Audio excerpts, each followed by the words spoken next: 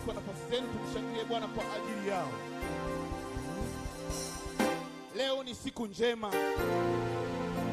Ni siku nyingine ya sherehe ya uzima, sherehe ya uponyaji na sherehe ya shangwe mbele za Bwana.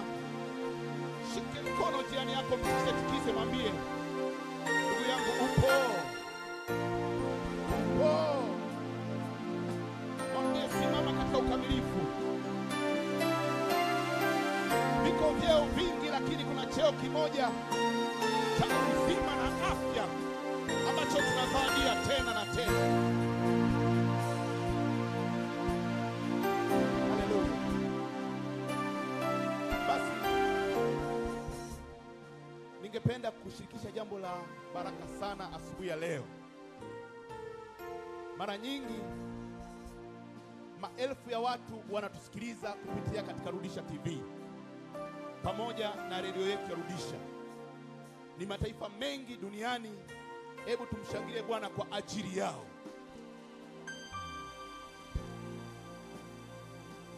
Lakini kuna baraka ambayo tumekuwa tukiwanyima siku nyingi.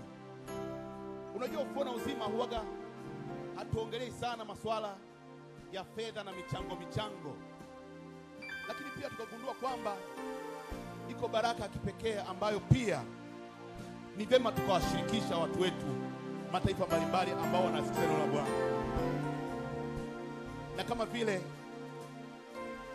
neno la sadaka siku ya leo, mchungaji wetu akasema kwamba unapotoa sadaka, likija giza kwenye maisha yako, Mungu anakutembelea.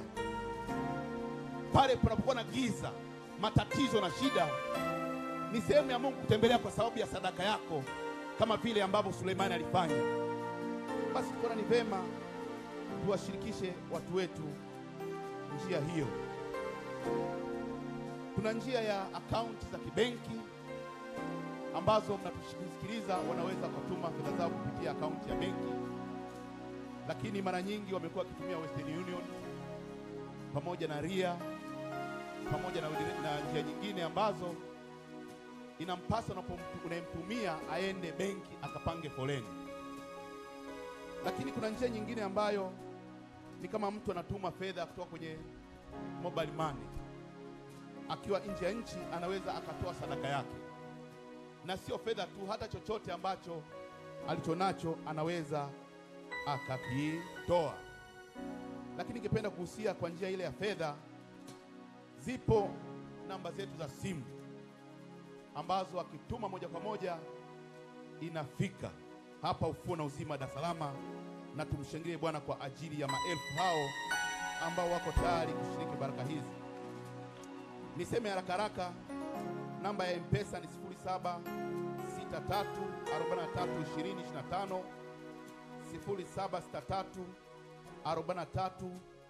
0763432025, na Tigo Pesa 0654808036, na Airtel Money ni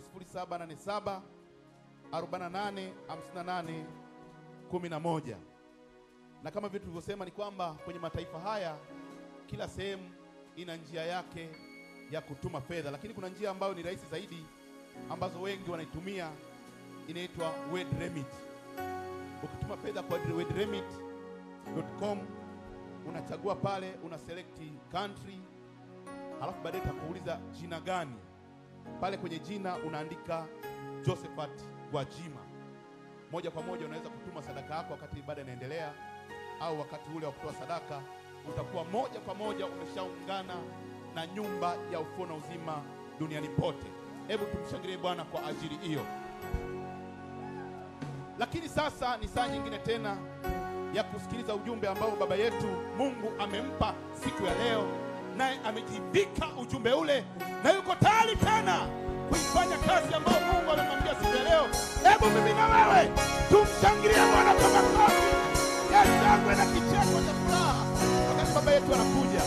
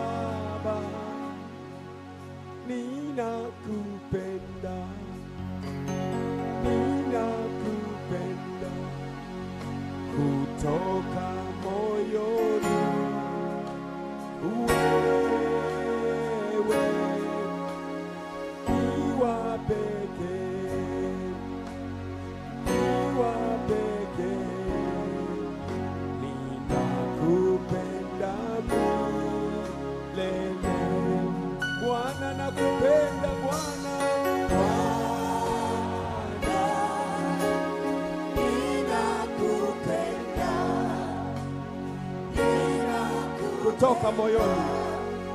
Kutoka moyoni. Wewe ni wa pekee.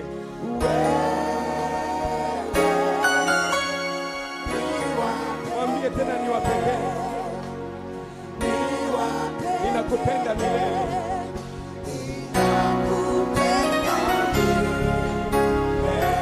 Rudia tena, Baba ninakupenda. Twende wote.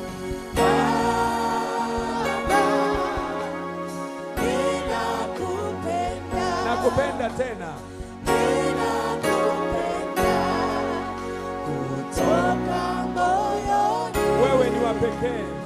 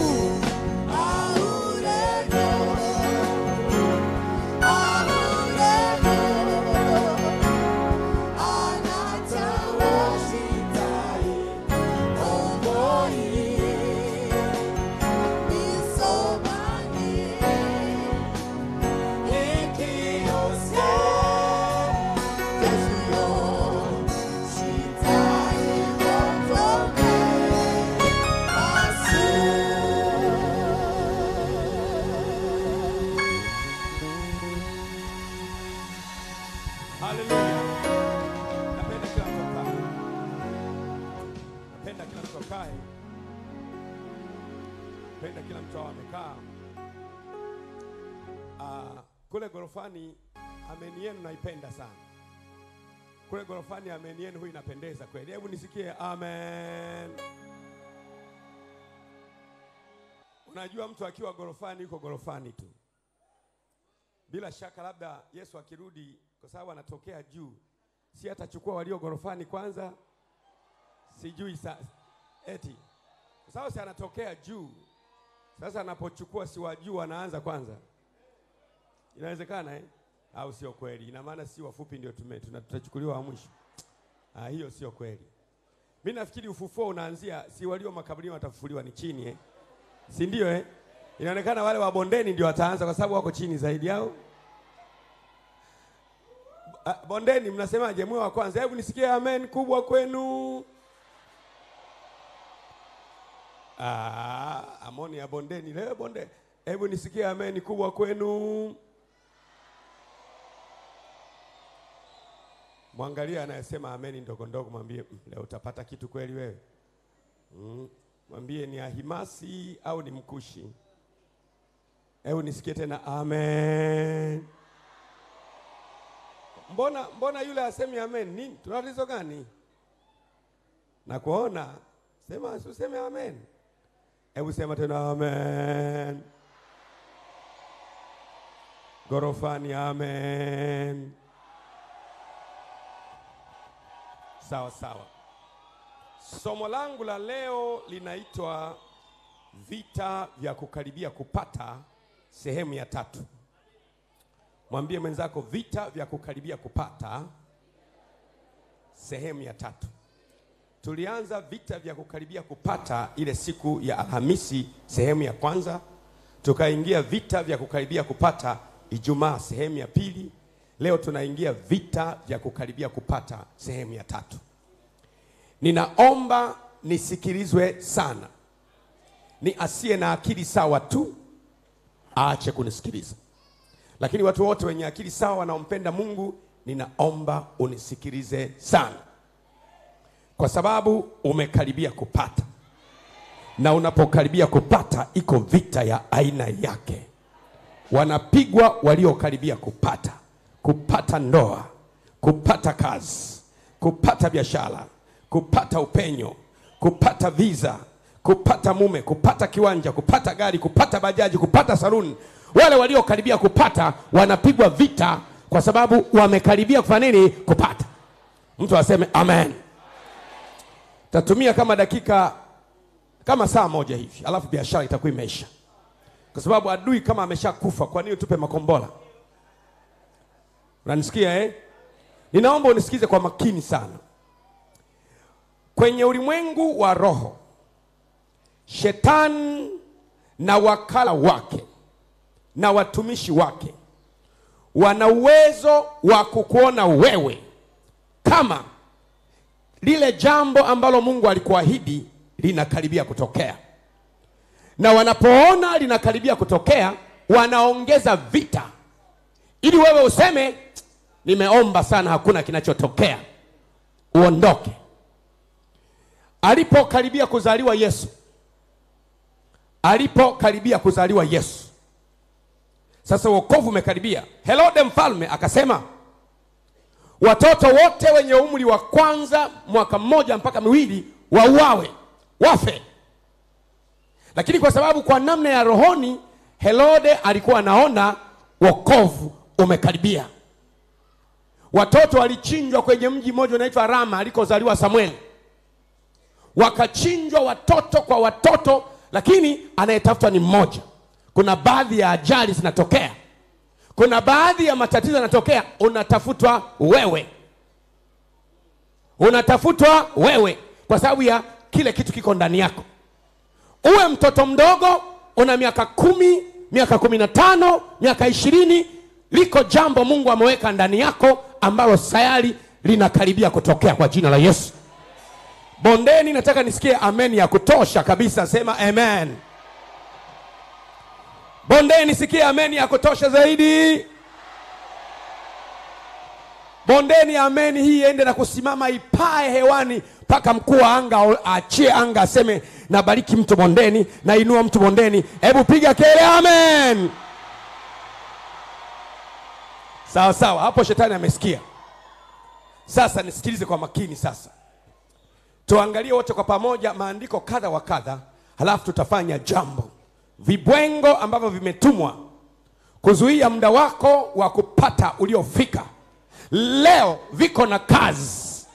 Nasema vibwengo vilivyotumwa kuzuia muda wako wa kupata uliofika, leo kazi ipo. Maana mbingu nzima imefunguka. Hebu sema funguka. Imeachia vipande vya kila anachohitaji kwa ajili ya kusudi lake la milele, ili uifikishe safari unakotakiwa kufika kwa jina la Yesu. Mtu apige kelele aseme amen. Sasa tuangalie maandiko mawili matatu, baadaye tunafanya operation. Mtu akitaka kufanyia operation lazima alazwe usingizi. Sasa hebu tuangalie kwenye kitabu cha Biblia takatifu kwanza, kwenye kitabu cha Habakuki sura ya 2 kuanzia mstari wa kwanza. Nivue koti kabisa. Makoti wasiyapendi basi tu. Utafanyaje? Sababu wazungu walisema mchungaji lazima awe na koti na tai. Washindwe. Ila sio kwa jina la Yesu, washindwe kwa kawaida tu. Habakuki sura ya 2. Habakuki sura ya 2. Tutaanzia na mstari ule wa kwanza mpaka wa 3. Wale ambao tumekuwepo kwenye maombi ya Jumatano, Alhamisi na Ijumaa, tunaweza kuflow vizuri sana. Ninasema hivi, tunapotangaza maombi ya kufunga na kuomba, hata kama huna nafasi ya kufika, maombi haya yanakuwa online. Kwa hiyo unaingia ndani online, unakuwa pamoja na sisi kwenye ibada hata kama uko ofisini, na unatoa sadaka na unabarikiwa vile vile kama ambavyo mtu amekuja. Tofauti iliyopo ni ule mguso wa uwepo wa Mungu kwenye nyumba ya Bwana. Kwa Kwa hiyo usikubali wenzako wamefunga, hata kama imetokea hujafunga, ungana kwenye maombi. Mungu anajua shida yako, anajua dhiki yako, anajua ungependa kufunga ila kuna jambo limekuzuia. Nikwambie siri moja, hebu sema mimi nilipookoka nilikuwa na ulcers. Nilikuwa na vidonda vya tumbo sana. Na wakati nasoma shule, sisi wenye vidonda vya tumbo tulikuwa na special diet. Wanafunzi wanajua. Unaandikiwa barua na daktari, unapeleka unakupewa special diet. Yaani kalikuwa kama ka advantage ka kutokufanya kazi shuleni. Tena kazi kitokea unainama na kuinama hivi. Vidonda vyangu vimeanza mwalimu. Kama ni mwalimu mwingine anakuambia cheti chako nacho, unamwonyesha copy ya kutokea Bugando Hospital au KCMC. Aliyekuandikia ni daktari tu rafiki yako, ili upate special diet. Mambo hayo yanavutia special sicknesses. Kwa kadri unavyosema kwamba mimi siwezi, unapokea. Maana kwa kinywa, kwa neno la mtu unahukumiwa, na kwa neno la mtu unahesabiwa haki. Ninaamuru kwa maneno yako uhesabiwe haki ya kupata kazi kwa jina la Yesu. Hebu sema mimi napata kwa jina la Yesu. Sawa sawa. Sasa ilikuwa ni advantage. Sasa tuko Bwerele. Sasa mimi siku moja nilikuwa nahubiri mahali. Wazo likanijia, mbona na wewe una vidonda vya tumbo tu kama wengine? Lakini daktari amesema kama una vidonda vya tumbo utaki kufunga. Kwa sababu utakapofunga, kinagesho mwana anakuambia utakapoacha kula chakula, sijui ndani ya tumbo, sijui utumbo utafanyaje, alafu hivi na hivi, sijui kuna hydrochloric acid inaachiliwa kwa ajili ya digestion. Sasa ikikuta hakuna chakula mle ndani, itakula utumbo. Yaani mambo mengi, masakasaka mengi ya kibiolojia. Kuna prescription za kichawi. Narudia tena, naye anajua prescription. Prescription maana yako unapokwenda kwa daktari, si anakuandikia kwamba unajua wewe tatizo lako ni hivi na vile na hivi na hivi na hivi, alafu nawe unakubali. Kuna prescription za kichawi. Unaandikiwa ili uingie kwenye madawa. Kila dawa ina side effect. Hebu sema nakataa. Rudia tena. Nakataa. Sasa nitakuonyesha kuna watu ambao waliandikiwa prescription, nilipowaombea walipokwenda kwa daktari tena akabadilisha kwamba tuliona vibaya, sio hivyo, na ameshameza gunia la dawa. Anajikuta sasa anatetemeka. Nini? Ni zile dawa. Hakuwa na ugonjwa, ameenda kupewa ugonjwa. Hebu sema sio mimi kwa jina la Yesu. Sasa hebu sema nikaamua mimi pamoja na vidonda hivi nafunga na kuomba siku 3. Nikafunga na kuomba siku 3. Jamaa zangu wakaniambia utakwisha. Nikasema sawa. Kwa sababu Biblia imesema hivi kwamba kuna faida za kufunga na kuomba. Faida mojawapo ni kwamba afya yako itatokea mara, na utukufu wa Mungu utakutangulia mbele ukulinde. Kwenye kitabu cha Isaya kwamba hii ni saumu niliyoichagua, sio kulegeza vifungo vya uovu, na afya yako itatokea mara. Usikubali mambo kwamba usifunge kwa sababu ya afya yako, kwa sababu kufunga ndio kunaleta afya. Nikafunga siku 3. Na vidonda vilikuwepo. Wakati namaliza kufunga siku ya mwisho, sikumbuki mpaka leo vilienda wapi. Walichukua wenyewe. Unanielewa Walichukua wenyewe. Sasa tuangalie mambo kadha wa kadha sasa. Hebu tusome pamoja kwenye Biblia takatifu kwenye kitabu cha Habakuki. Habakuki sura ya 2 kuanzia mstari wa 1 na wa 3. Mimi nitasimama katika zamu yangu, nitajiweka juu ya mnara, nitaangalia ili nione atakaloniambia na jinsi atakavyonijibu katika habari ya kulalamika kwangu. Huyu ni Habakuki. Anasema hivi, atasimama kwenye zamu yake. Hebu sema zamu yangu. Kila mtu ana zamu yake. Alafu Habakuki anasema nitajiweka juu ya mnara, yani nitasimama juu, niangalie ataniambia nini katika habari ya kulalamika kwangu. Nalalamika juu ya ndoa, nalalamika juu ya kazi, nalalamika juu ya maisha. Mambo hayaendi vizuri. Nina kazi lakini sina. Nina watoto lakini kama sina. Nina wazazi lakini kama sina.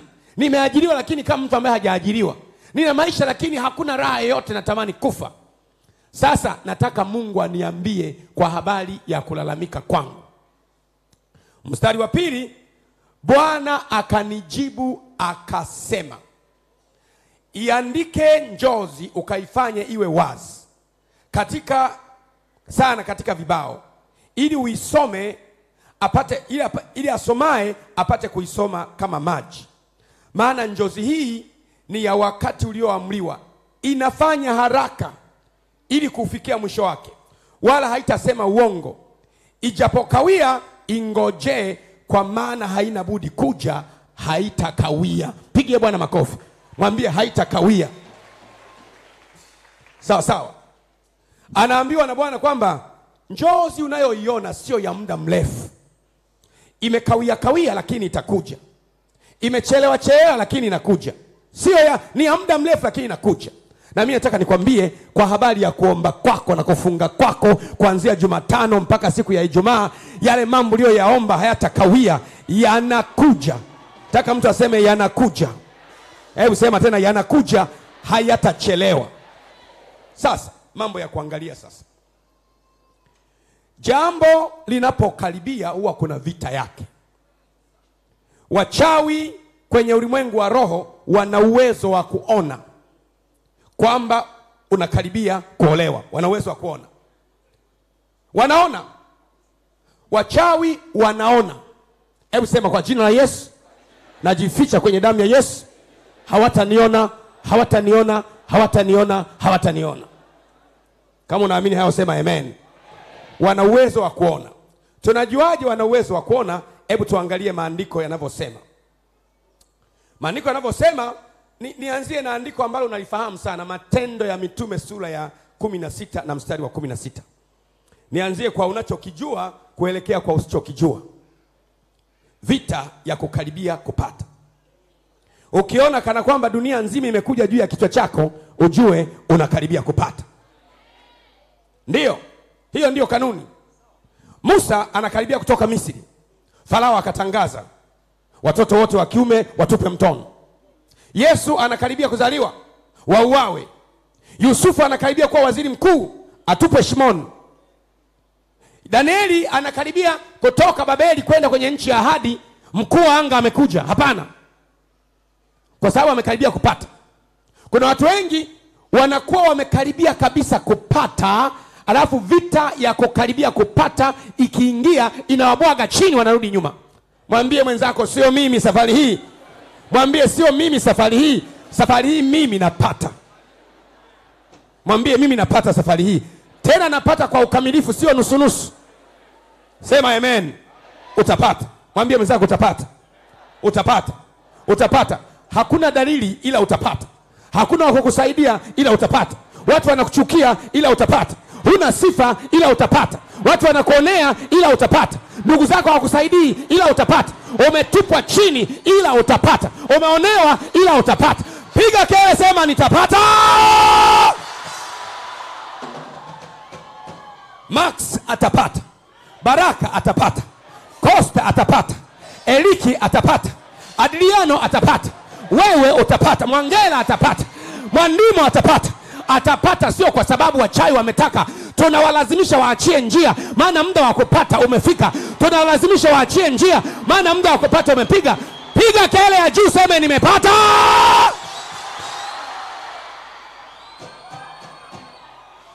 Safari hii mimi napata. Safari hii mimi napata. Safari hii mimi napata.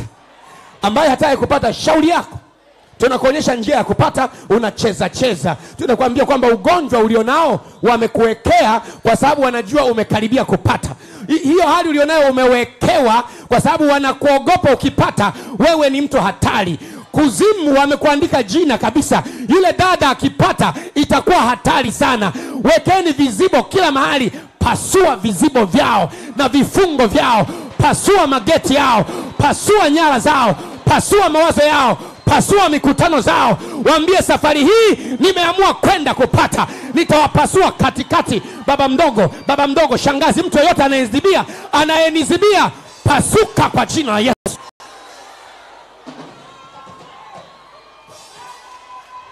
Sema pasua. vita katikati yao. Waambie zamani nilikuwa sijawajua, nilikuwa najua nikiona vita sana Mungu ameniacha, ila nimejifunza kutokea kwa Yusufu. Alipokaribia kuwa waziri mkuu akatupwa shimoni. Waziri mkuu ulipokaribia kabisa akasingiziwa amebaka mke wa waziri mkuu. Ulipokaribia kabisa akaenda gerezani. Kutoka gerezani akapokea ndoto yake. Na mimi naamuru kwa jina la Yesu, kutoka pale pale ulipo ndoto yako ije, mataifa washangae, dunia ishangae. Hey, hey, hey, hey. Bondeni nisikie. Kemoko sata.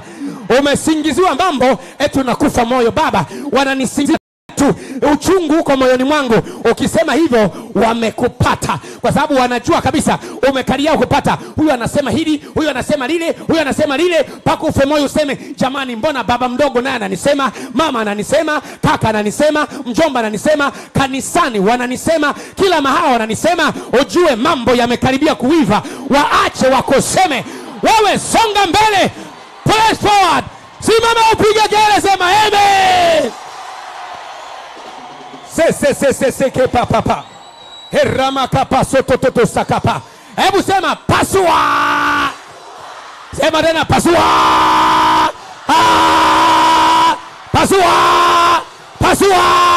Pasua baba mdogo anayezuia, pasua mama mkubwa anayezuia, pasua waziri anayezuia, pasua mwana mapinduzi anayezuia, pasua mtu wa Chadema anayezuia, pasua yeyote. Usijali mtu yeyote anayezuia, pasua, anayezuia vunja, anayezuia haribu. Tumeamua kupata sasa. Ni saa ya kupata. Ni wakati wa Mungu.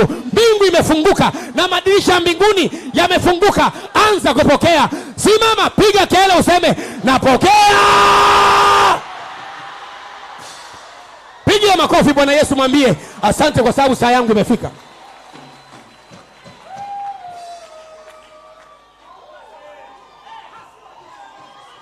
Yanga paseke pashapa.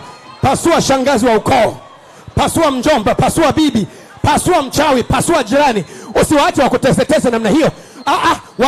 Wamekuzoea, wamejua kwako ni njia panda pa kupita tu. Waambie not this time around. Sio muda huu, sio muda huu. Sio mteja wenu kuanzia leo. Nimejiuzuru kutoka kwa ilikuwa mteja wa magonjwa. Hapana, waambie pasua. Pasua. Waambie fungua njia, fungua njia, fungua njia. Fungua njia apite, fungua njia nipite. Nina biashara mimi hapa, nina mtaji mimi hapa, nina kazi mimi hapa, nina watoto hapa. Mmezuia njia, waambie fungua njia. Hatima yangu ni kubwa sana mimi. Nina ndoa mimi hapa nakwambia, nina kiwanja hapa, nina kazi hapa, nina gari hapa, nina huduma ndani yangu. Mimi ni mchungaji. Fungua njia. Msipofungua njia na wapasua. Waambie pasuka. Ke sapaka parabata. He.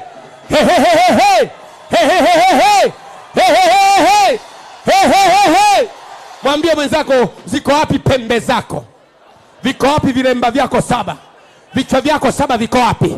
Ule mto ulioutoa kinywani mwako ni bebe, uko wapi? Ardhi imefungua kinywa ikambeza ule mto ambao shetani aliuachia ili ukubebe. Na amuru kuanzia sasa kinywa kifunguke cha ardhi kiwameze wote waliofanya wadui juu yako. Hey. Rakapasa tatata. Hey.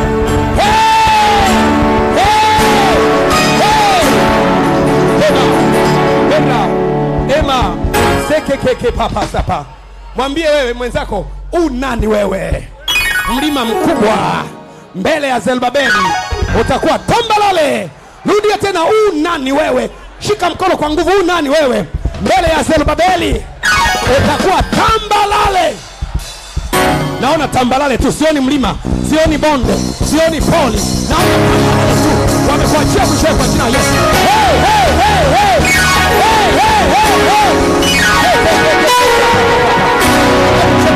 Cheka kidogo. Wacheke kidogo.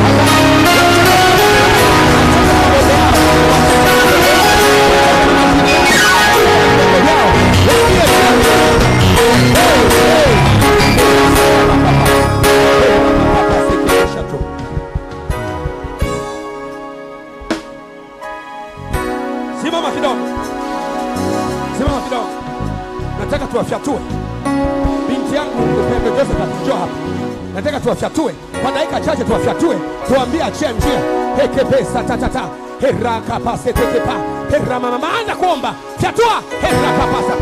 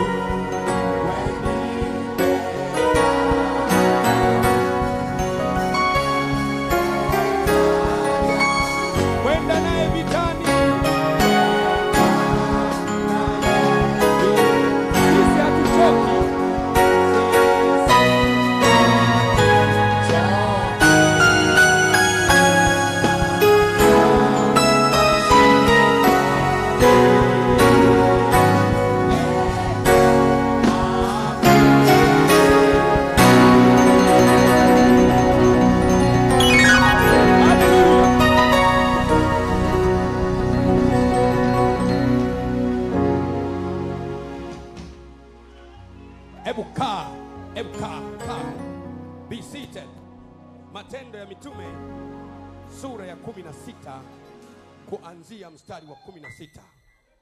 Mwambie mtu something is about to happen. Mwambie mtu something is about to happen to my life. Something is about to happen to my family. Something is about to happen. We are breaking through. We are destroying the chains and powers of darkness.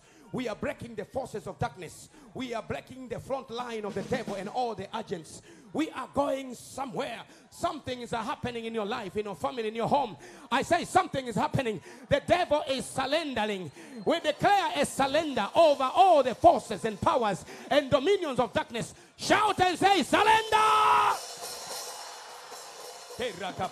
Wanyoshe mikono juu waseme tunaacha biashara yake. Mashetani wanyoshe mikono juu waseme tunaacha biashara yake, tunaacha kazi yake, tunaacha ndoa yake, tunamwacha aolewe, tunamwacha aishi kwa amani. Wachawi na waganga wa kienyeji watupe vibuyu vyao na tunguli zao chini na lamli zao chini na hirizi zao chini na maji yao chini, watupe chini, waseme ametusumbua sana huyu binti, ametupasua sana, mwacheni aende. Na wewe pita katikati yao, waangalie, waambie iko wapi jeuri yenu.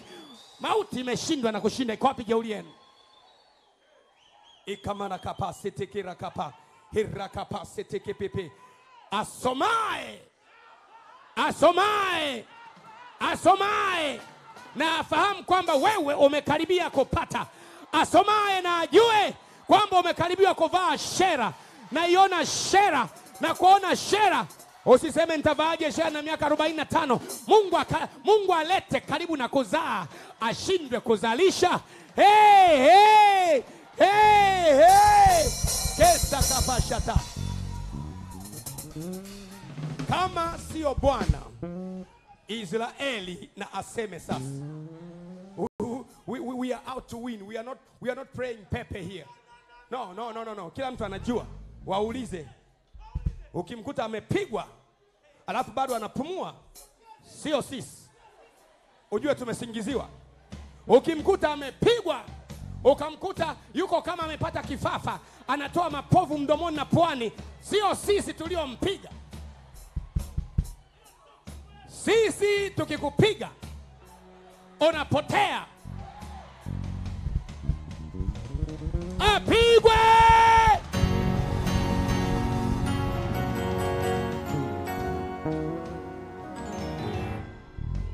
Mwambie, mshike mkono mwenzako, mwambie chezea ufufuo. Ukitaka kujua ukali wa mbwa mshike mkia. Na ukitaka kujua ukali wa simba mshike sharubu. Na kuamuru na kuagiza wewe unayenisikia na kutangaza kuanzia leo ni mtu hatari kwenye utawala wa shetani na malaika zake. Ni mtu hatari kwenye orodha ya watu hatari wanaoogopa kuzimu. Jina lako limeongezewa. Wanasema wewe ni mtu hatari.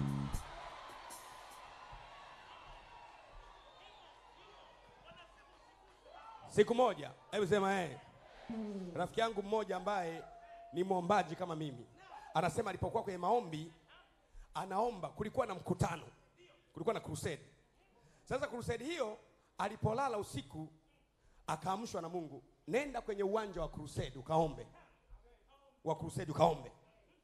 Sasa nasema mimi ndio mhubiri. Kuna waombaji wengi anasema kuna vita imetokea kwenye crusade, sio ngazi ya hawa waombaji wa kawaida. Aliyekuja kutempa na mkutano si wa kawaida. Anatakiwa apatikane mtu ambaye anatembea kwenye level fulani. Hebu sema level fulani. Level zinatofautiana.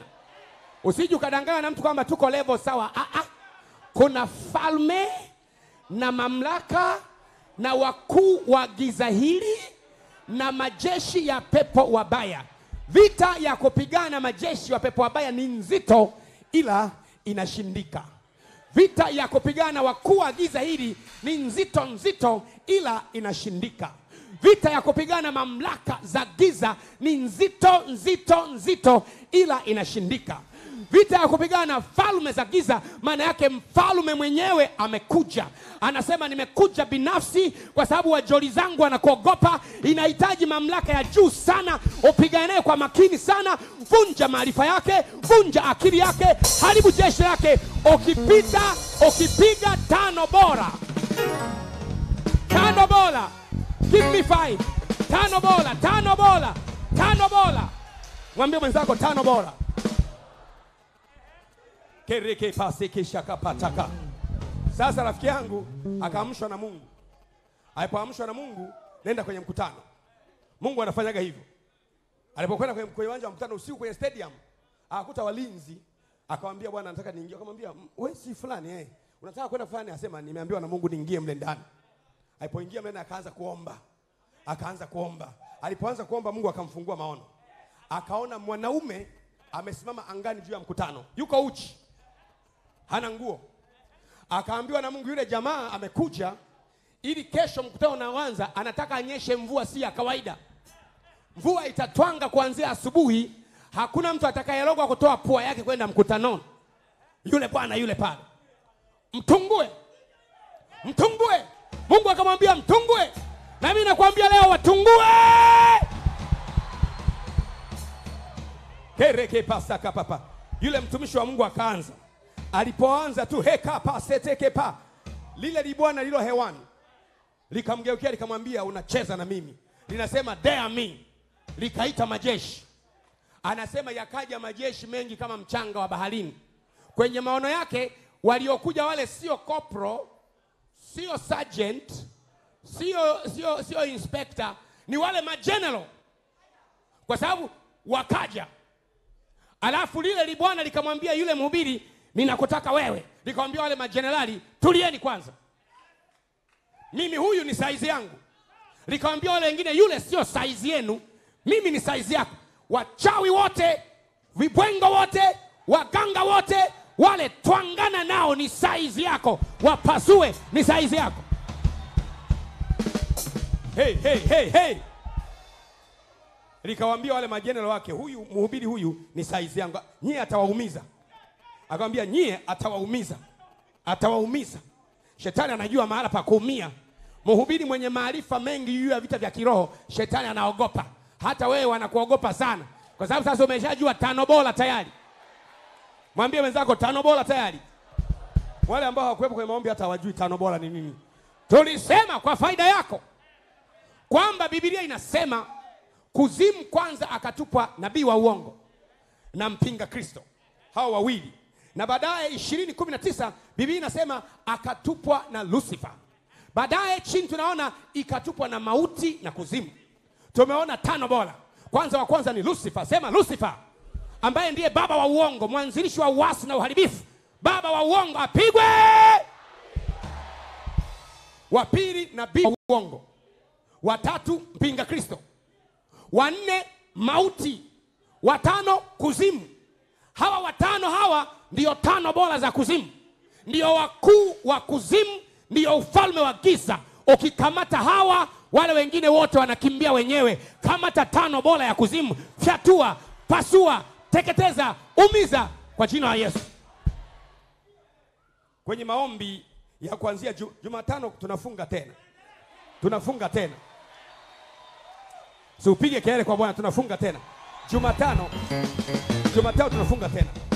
Maombi ya Jumatano ni ya kupasua tano bora. Mwambie mwenzako tano bora. Hatushughuliki na wadogo wadogo. Eti Makata, Subiani, Maimuna, Vibwengo, eti jini Mwarabu. Jini Mwarabu wa nini? Sio size yetu. Mwambie sio size yetu. Jini Mwarabu wa nini? Eti jini Makata, jini Mahaba, sio size yetu. Tunampasua baba yako. Baba yako atakwambia nimepasuliwa mwanangu, ukienda utaumia. Kereke pasata kapa. Mwangalia naye nuna amepasuliwa. Kimona na nuna amepasuliwa.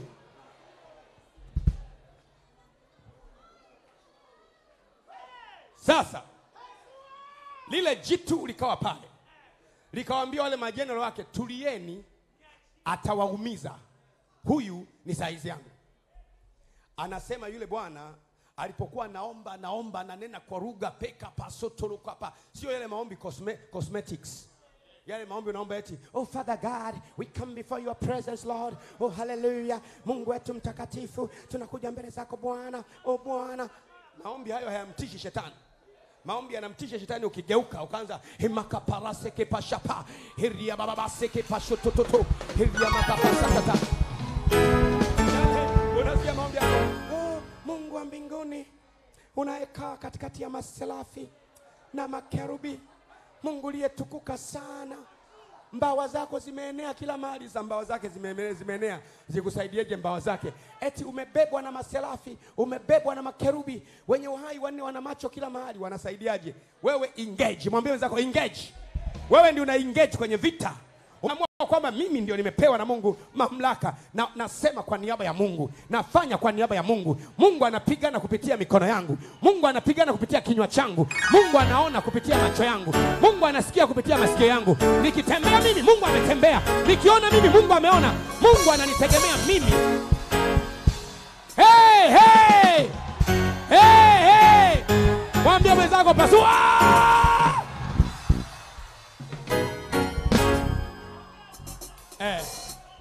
Mwambie sogea uone.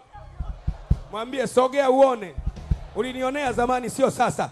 Na kila mtu aliyekuja hapa kwa mara ya kwanza, kuanzia leo na achilia akili ya kupigana vita kwenye ulimwengu wa roho, na iachilia ikushukie, na achia kiu ya kuomba, na achia njaa ya kuomba kwa jina la Yesu. Hebu sema kwa jina la Yesu. Ninapokea njaa ya kuomba.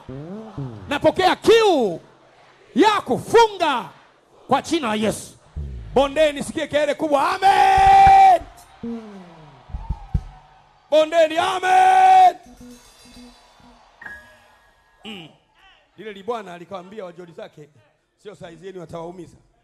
Anasema yule mhubiri alipoanza kunena, sio yale maombi ya kiulembo. Na washangaa sana wadada wengine eti in Jesus name, oh God, Mungu wetu mtakatifu, onekana Baba.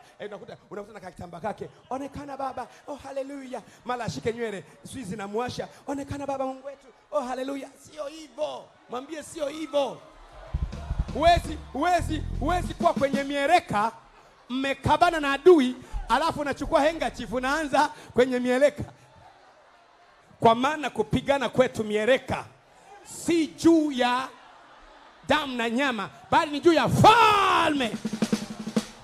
Wewe unapigana mfalme alafu unaanza oh Father God, nasambia mameti eti kwa nini baba huwa ana sweat sana? Na sweat niko kazini.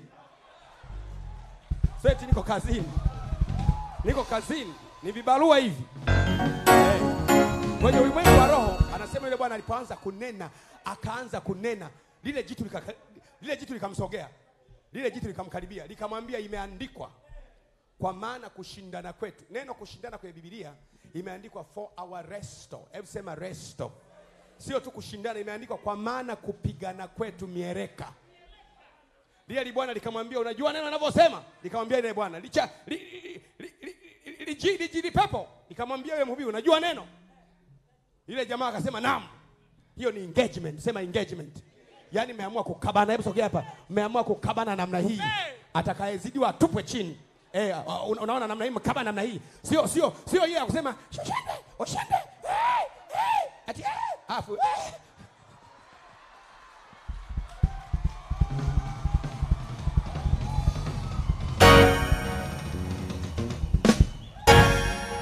Kama Bwana aishivyo. Walio bondeni najua hamtuoni. Wiki ijayo tunawawekea television kule bondeni. Kwa jina la Yesu. Wiki ijayo tunaweka television kule Mono. Hatuwatendei haki najua. Lakini wiki ijayo tunaweka television, mtaona. Mtaona wanaoomba maombi cosmetics. Mwambie mwenzao cosmetics. Ati haleluya. Sasa lile bwana likamwambia unajua maandiko? Akasema najua. Ukipambana mashetani wa ngazi ya juu wanatumia maandiko. Mashetani wa ngazi ya jini, hawa majini, natoka mwenda wazimu wewe. Shetani wa ngazi ya juu hawezi kusema mwenda wazimu. Unaona? Lucifer anamwambia Yesu, imeandikwa atakuagizia malaika zake watakudaka ili mikononi mwao usije ukajikwaa mguu wako katika jiwe. Kumbe anajua hatujikwai. Kumbe Lucifer anajua hatujikwai. Alafu linamwambia basi kwa sababu imeandikwa hivyo jitupe chini. Linamwambia Yesu Luka kwenye gorofa ya 18 imeandikwa utadakwa. Yesu naye akamwambia sawa na wewe imeandikwa. Usimjaribu Bwana Mungu wako.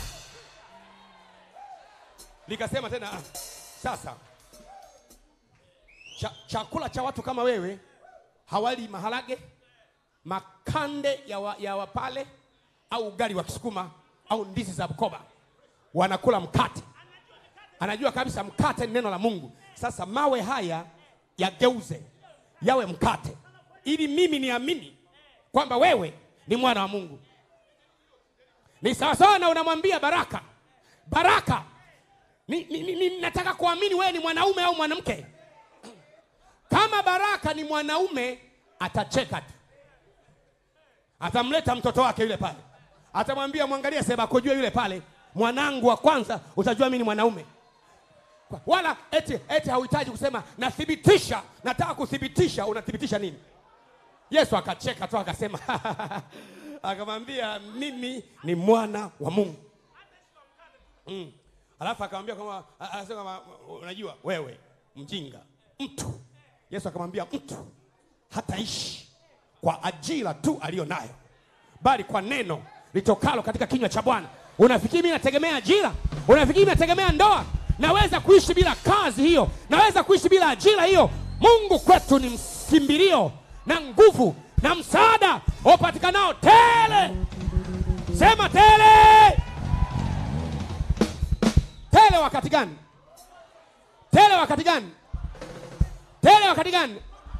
Wakati wa mateso. Kwa sababu hiyo sitaogopa mwanadamu atanitenda nini. Msimogope yeye auaye mwili peke yake, bali mwogopeni yeye auaye mwili na roho katika jehanamu, ambaye sisi yule ni baba yetu. Kera kapase kepasha papa. Shout! Hallelujah! Hey! Hey! Something is about to happen. We are almost breaking the front line of darkness and of the powers of darkness. Kuna jambo linataka kutokea. Ule mstari wa mbele wa watumishi wa shetani tunataka kuvunja sasa. Tumeingia nao ana kwa ana. Tunataka kuvunja front line yao. Tuingie makao makuu ya tano bora. Pigie Bwana makofi kwa jina la Yesu. Meremeseke patika panabasu. Ya mama se ke perere. Beria mama seke. Hey hey hey hey. Oya baba kipasha. Amen. Ndiye Bwana likawaambia majenerali na wao atawaumiza huyu. Niachieni mimi. Likamwambia unajua neno? Namuuliza mhubiri unajua neno? Akasema najua. Likamwambia ile mkuu wa anga akamwambia imeandikwa. Vita vyenu si juu ya damu na nyama. Yaani kupigana kwenu mieleka. Ninasema hunikemei hapa, njoo tupigane mieleka hapa. Ninamwambia njoo tupigane mieleka. Yule mhubiri yuko kwenye maono anashangaa, akatembea. Akasema wakakabana na lile dudu. Lakini wakati wamekabana, anafanya rekapa soko shatata. Kwa kadia anavonena kwa lugha kwa bidii, lile jitu linazidiwa nguvu.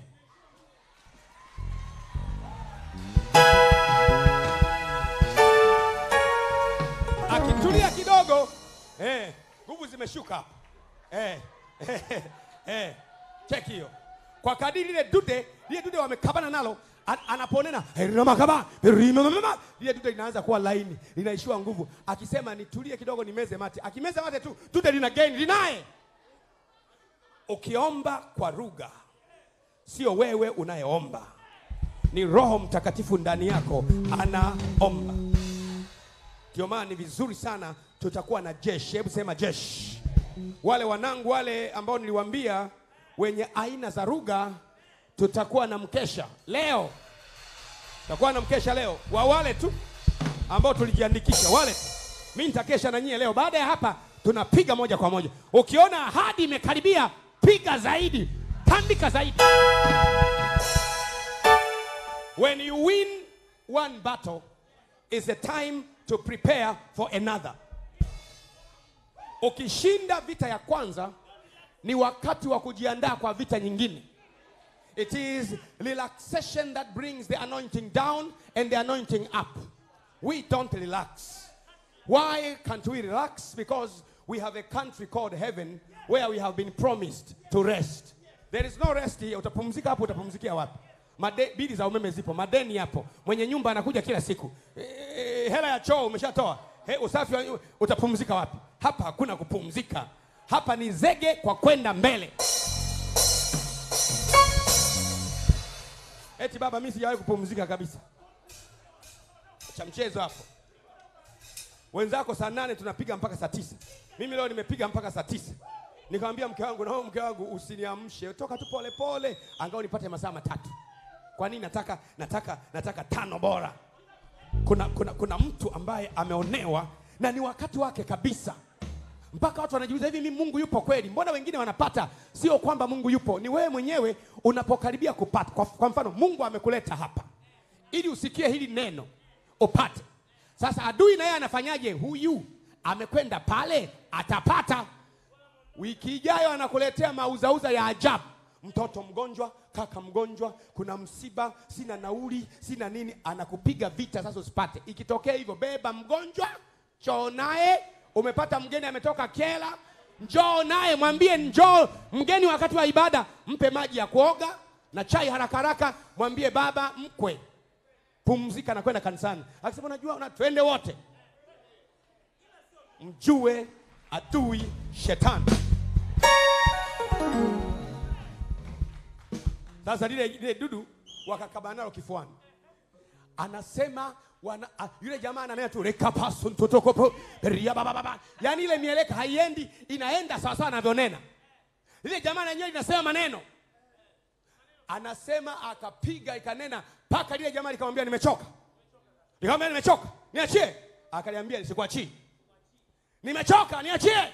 Akamwambia sikuachie. Nataka kukimbia naumia, niachie. Sikuachie. Paka lile libwana likasema nakata rufaa kwa Mungu wako aliye juu. Likamwambia nakata rufaa kwa Mungu wako aliye juu. Kwamba mimi bwana ni pepo, mimi ni mkuu wa giza na umenishinda nguvu. Sasa kwa nini unaningangania? Niachie. Na ulishaambiwa mimi ni kunitoa sio kuniua. Mmeambiwa toeni pepo, hamjaambiwa uweni pepo. Lile dudu likasimama kwenye neno. Likamwambia mmeambiwa uweni pepo au toeni pepo? Sema toeni pepo. Nitoe niache, umenishinda. Akaliachia. Likawaambia wenzake, huyu jamaa kiboko, naomba kabisa atawaumiza. Tuondokeni.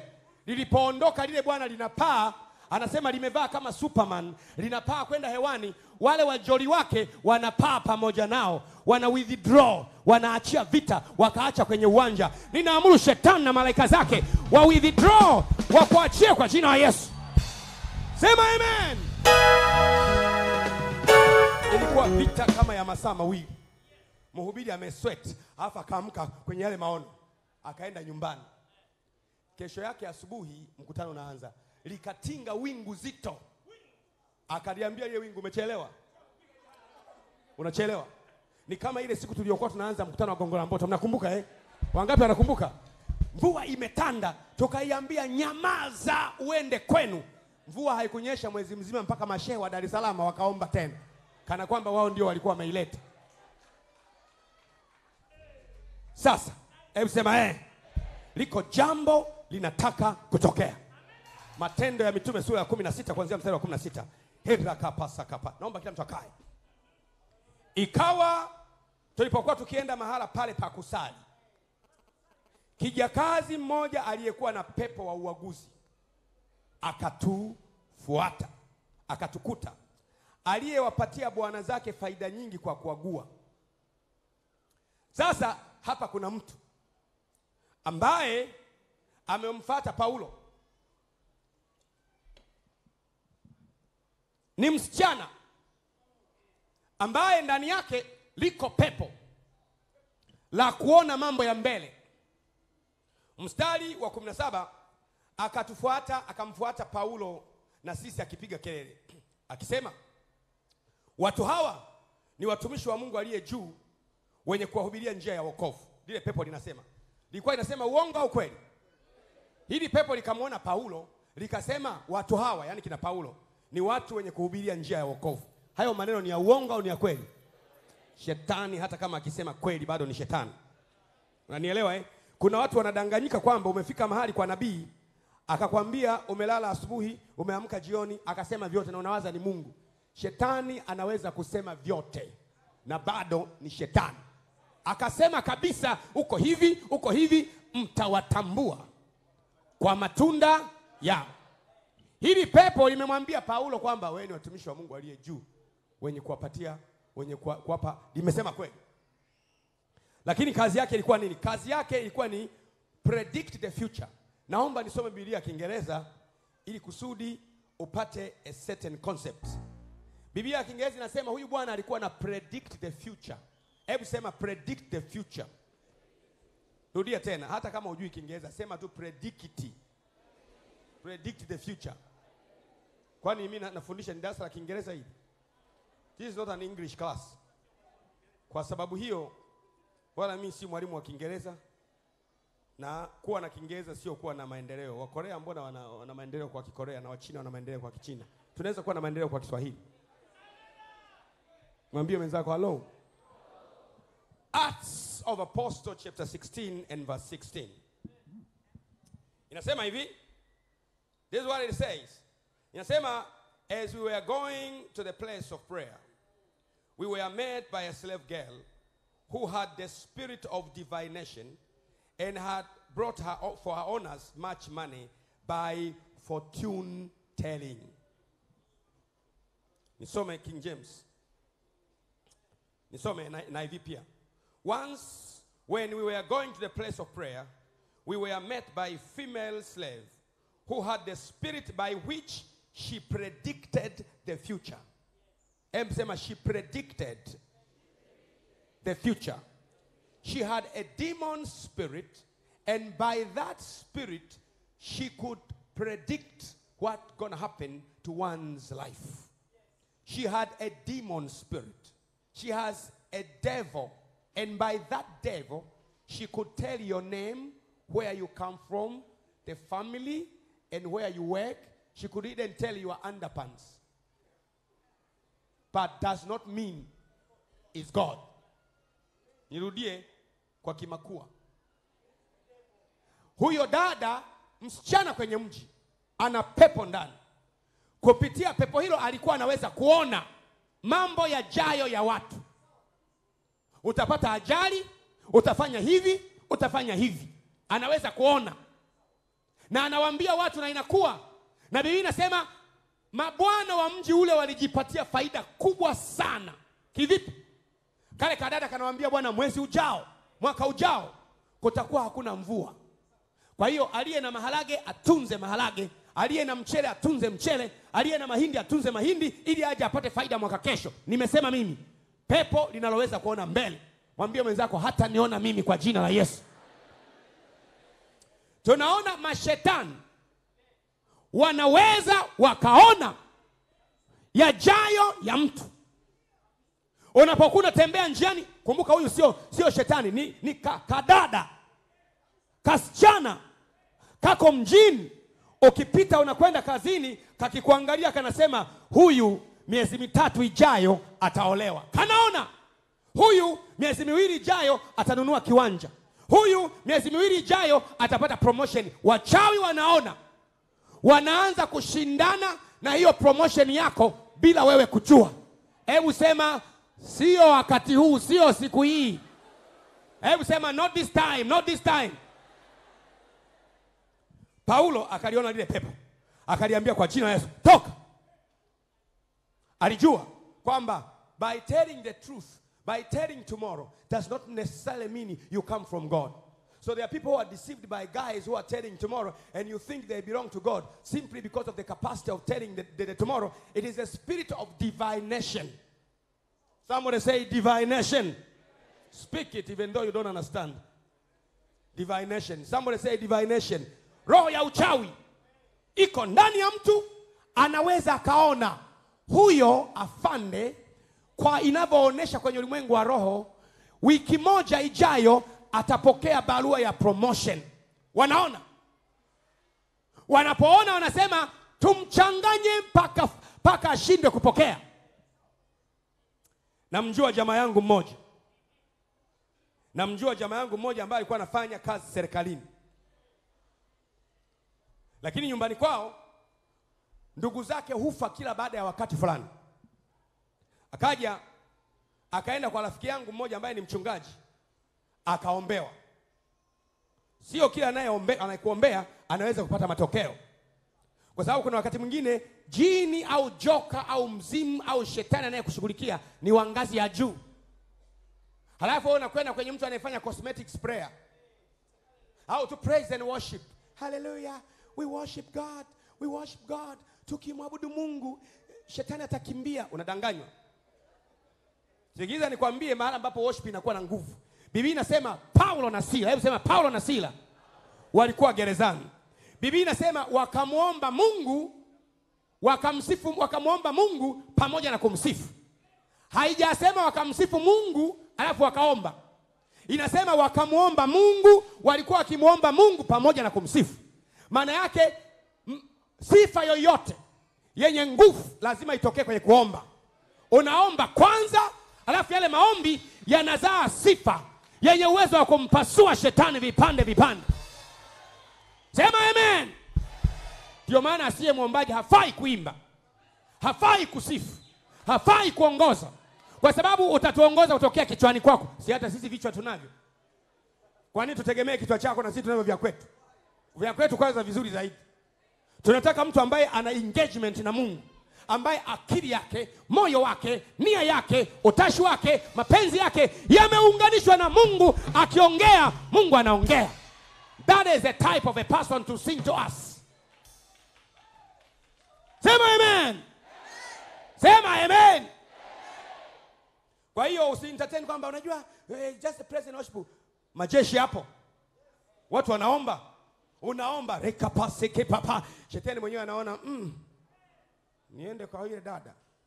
Unamwambia mashetani kusanyikeni kutoka mashariki, kusanyikeni kutoka magharibi, kusanyikeni kutoka kaskazini, alafu mje hapa mvunjikie hapa vipande vipande.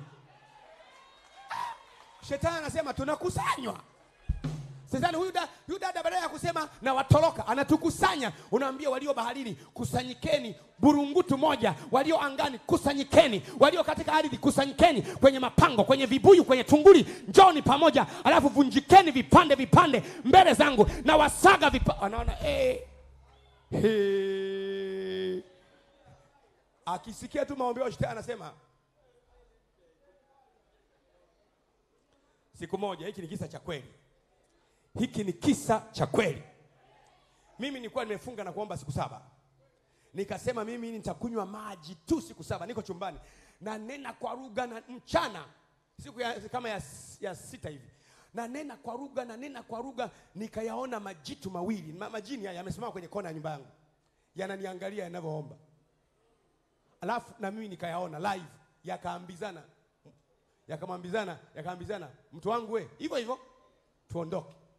Anasema watakao kuja kwenye zamu ya usiku leo wataumia. Unamwona jamaa alivyojinoa. Wanasema na mimi nasikia. Ina maana huwa wanasikia.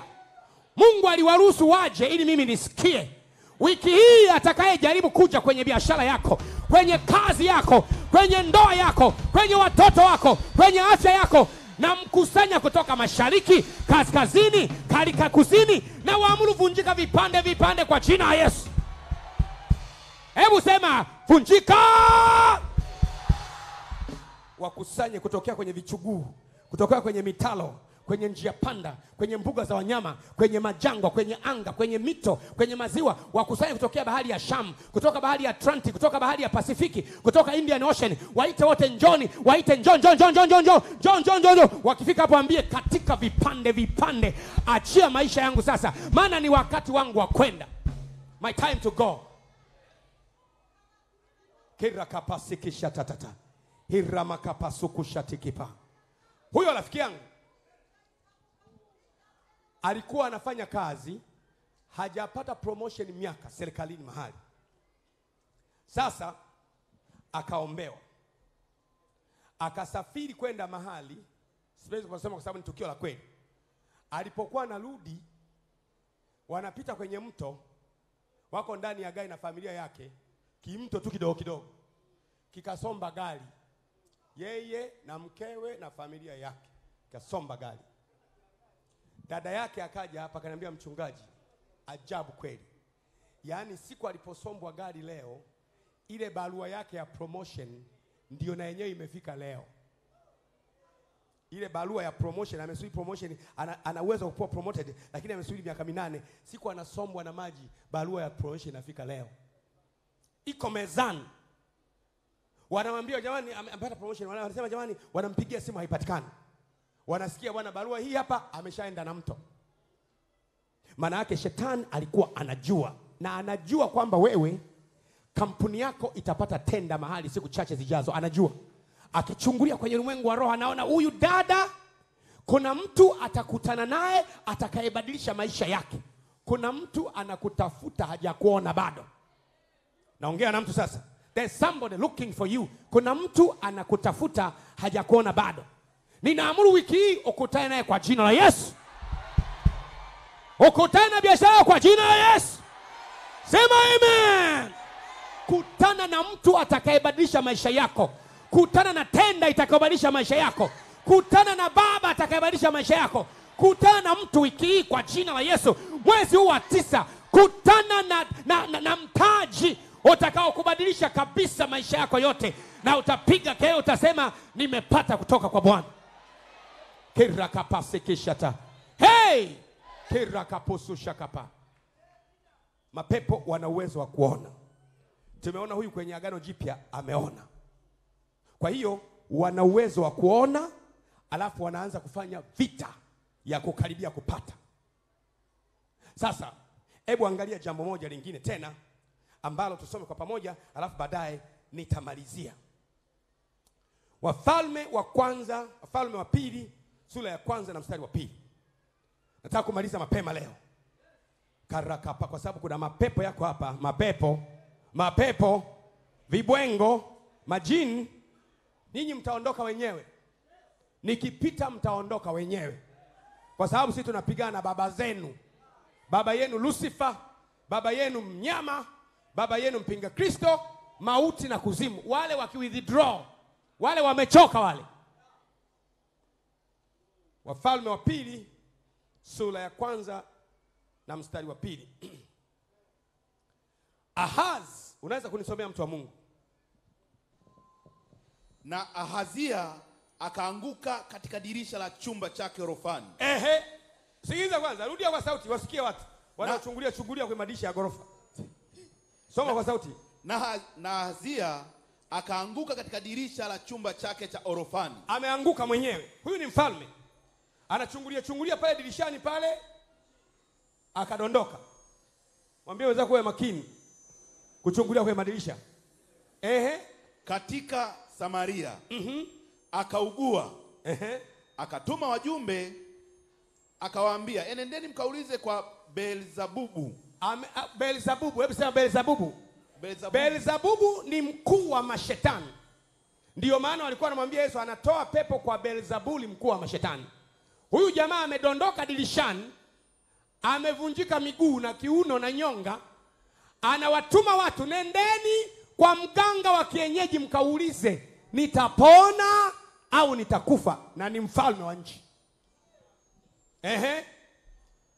Enendeni mkaulize kwa Beelzebubu, mungu wa Ekroni, kwamba nitapona ugonjwa huu. Lakini malaika wa Bwana akamwambia Eliya Mtishbi, ondoka, uende ukaonane na wale wajumbe wa mfalme wa Samaria, ukawaambie, je, ni kwa sababu hapana Mungu katika Israeli hata mnakwenda kuuliza kwa Beelzebubu, mungu wa Ekroni? Basi sasa Bwana asema hivi, hatashuka katika kile kitanda alichokipanda, bali hakika atakufa. Eliya akaondoka. Pigie Bwana makofi hapo. Kera kapase kisha kapata ta. Jamaa ana tatizo. Tatizo lenyewe ni ajali ya kudondoka kwenye dirisha la chumba chake. Badala ya kwenda Muhimbili au Moi, ameamua kaulize kwa waganga wa kienyeji na wachawi, nitapona? Kwa sababu si ni mfalme, ili andae mtu wa kurithi. Kwa hiyo when you have a problem, reaction ya watu wengine wakiwa na tatizo ni kwenda kwa waganga, wengine kwa mshenga, wengine reaction ya kwanza lazima iwe kumkimbilia Bwana. Yaani ukiwa na shida, cha kwanza kuwaza na kwenda Shiro nyumbani mwa Bwana. ila huyu jamaa alikuwa anajua waganga nao wana majibu. Huyu alikuwa anajua kwamba kuna nyakati fulani aliwauliza waganga, wakamwambia eti mganga aseme kwamba utakufa au utaishi. Maana yake si amekuwa Mungu. Waganga, wachawi wanaweza kuona, kwa sababu kifo kinatokea kwenye ulimwengu wa roho kabla hakijatokea kwenye ulimwengu wa mwili. Kwa hiyo waganga wanaweza kuona yajayo. Wanaweza wakaona unakaribia kupenya. Wanaweza wakaona ule ukuta wa rohoni wa maisha yako umemomonyoka vipande vipande. Wanaona. Wakiona hivyo wanaongeza vita kweli kweli. Wanajua tumpige vita mpaka ahame kanisa, mpaka aache wokovu, mpaka aache ndoa. Waambie sio mimi. Waambie mara nyingine tena. Waambie mara nyingine tena. Waambie watakesha. Watasubiri sana. Sasa akatuma wajumbe, nendeni mkamuulize huyo mwenye mashetani kama nitapona au nitaishi. Tunaanza kupata picha. Kumbe wachawi, unapokuwa unatembea njiani kuna vibabu vimejifunga msuli. Wewe unapita dada unakwenda kazini hivi, kanaangalia yule mwezi ujao atapata mchumba.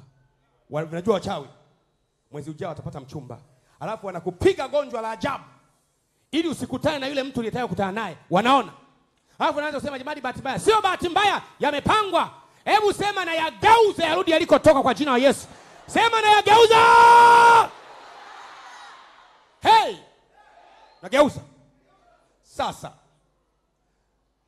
Elia Mtishibi, mgeni wa Gileadi, mtu wa Mungu, akaambiwa na Mungu na malaika wa Bwana. Hebu sema malaika wa Bwana. Akamwambia shuka ukutane na jamaa wametumwa na mfalme kwenda kwa mganga wa kienyeji. Mwambie mwenzako ujanja ni kukutana nao.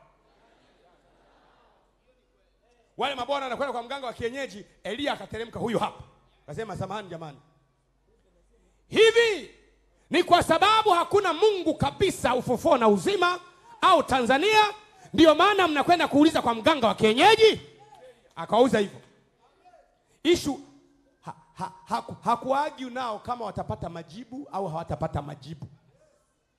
There was no dispute whether the witch doctor going to perfectly answer them or going to lie to them. But the fact is, he knew that the witch doctor is going to perfectly answer them. And the problem was, why should you be answered by the witch doctor when the sovereign Jehovah Jireh, Eliolama, El Shaddai, Elinis can perfectly do the same without harm? Why?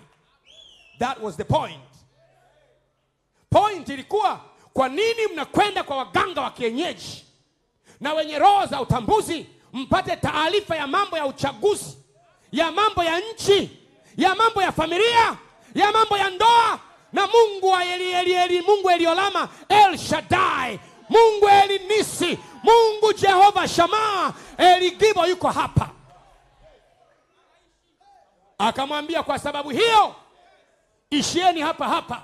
Rudini mkamwambie kwa sababu ya kitendo alichokifanya kwenye kitanda alicholalia hatatoka, atakufa.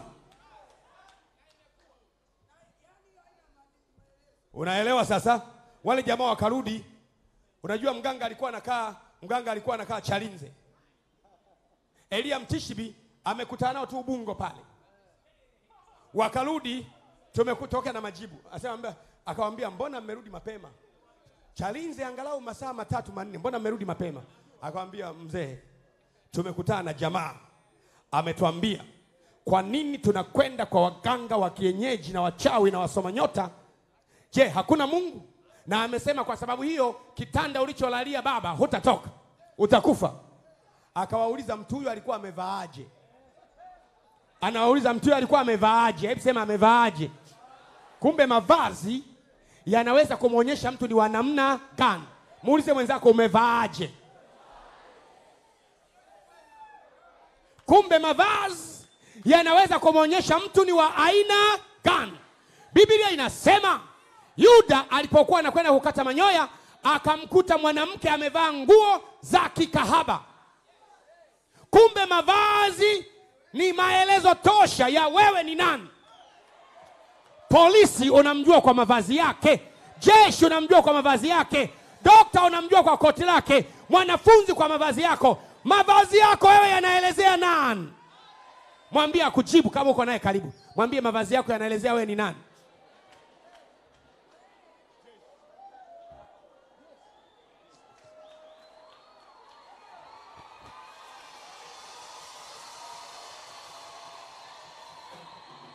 Ukimsikia mtu ananuna nuna, ujue nimempasua. Ujue nimempasua. Sema pasua. Reka pase ke pasa tatata. Rema kapasa kapapa.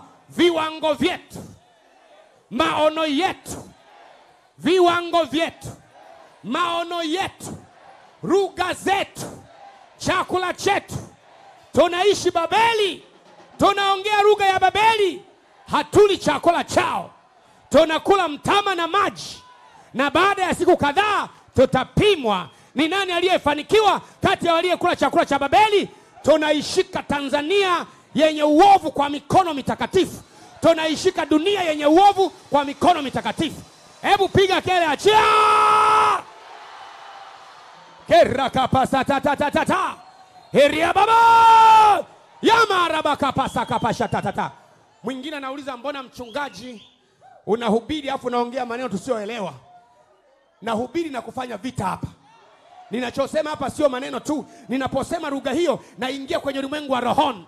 Kuna mtu anajiwe anataka kurusha kwenye uso wako, na likamata lile jiwe na mrushia yeye kwa jina la Yesu. Hiyo ndio maana yake. We are preaching and we have a battle in the spiritual realm. We are throwing. Biblia inasema kuna wakati wa kukusanya mawe na wakati wa kutupa mawe. Unamtupia nani hayo mawe? Tupa mawe. Mfalme akauliza yule uliyekutana naye amevaaje, ili mfalme adetermine cha kufanya. Kumbe mavazi unayovaa yanawafanya watu wa determine jina la kukuita na kazi utendayo.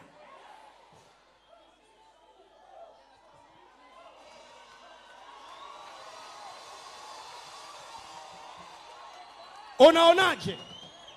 Mimi ningekuwa nimenyoa nywele zote zimeisha huku na upande huku zimeisha huku, alafu kimebaki kijogoo hapa katikati, ungesema yule muhuni wa ufufuo na uzima. Ungeniita jina kwa sababu ya muonekano wangu. Muonekano wako unaonyesha ni mtu wa aina gani. Kuna watu wa aina fulani watakufuata kwa sababu ya unavyoonekana, na kuna baadhi ya watu hawatakufuata kabisa.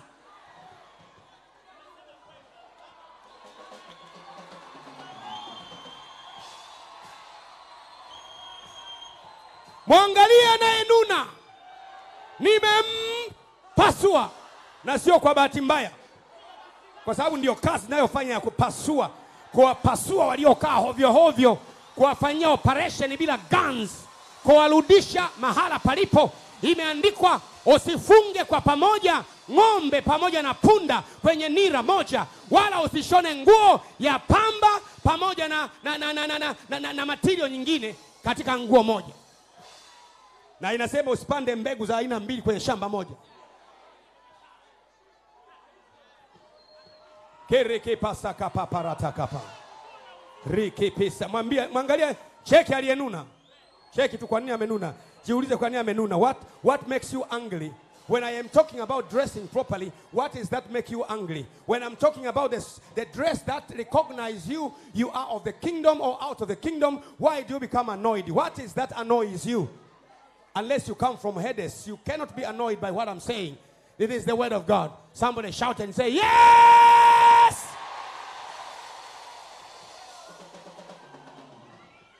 Sit in heavenly places. Because this place is a heavenly place. Akauliza mfalme, alikuwa amevaaje yule mliyekutana naye? Wale watu wakajibu, alikuwa na shuka la ngozi na amevaa manyoya. Akawaambia, yule ni Elia Mtishibi.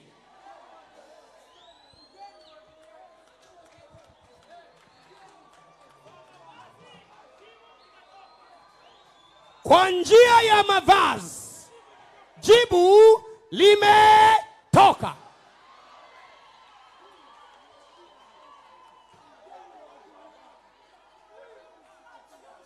Unajua, let's understand one another. The world we are living today is quite different from the world we are coming from. The world we are going is a world of modernism. We want to be modern. And this pastor is pushing us into backwardness. He wants us to dress like nuns from the Catholic Church. He wants us to look awkward. I am not talking about you looking awkward. I don't want you to look like a nun from the Catholic Church. I'm not talking about you should look like a saint. I am talking about what you dress tells who you are and what your mission is. And I want to tell you, if your mission is evil, back to the sender by the blood of Jesus Christ.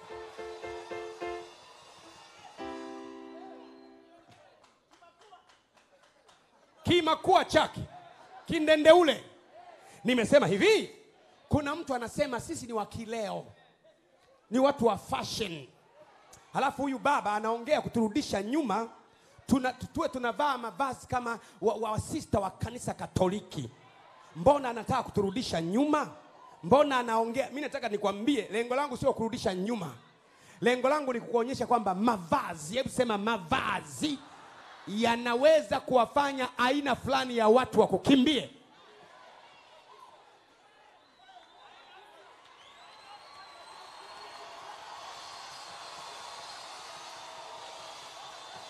Ukivaa namna fulani, utafuatwa na mtu wa namna fulani. Ukivaa namna A, kuna grupu linalotafuta waliovaa namna A. Ukivaa namna B, kuna grupu linalofuata waliovaa namna B. Na hiyo ndio imekuwa shinda yako ya uchumba. Watu wote wakikuona wanasema huyu dada atakuwa na tabia mbaya. Lakini hata tabia mbaya wewe huna kabisa. Huna tabia mbaya, huna maneno, huna shida, ila wanakotafasiri kwa namna ulivyovaa. Of course, wapo watu wanaovaa vizuri na wana tabia mbaya. Ni afadhali basi uvae vizuri.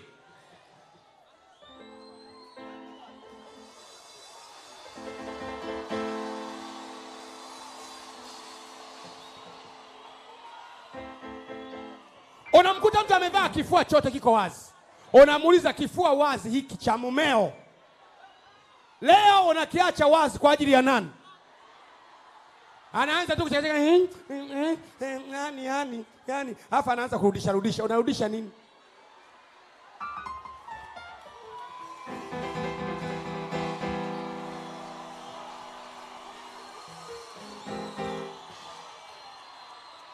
Pasua!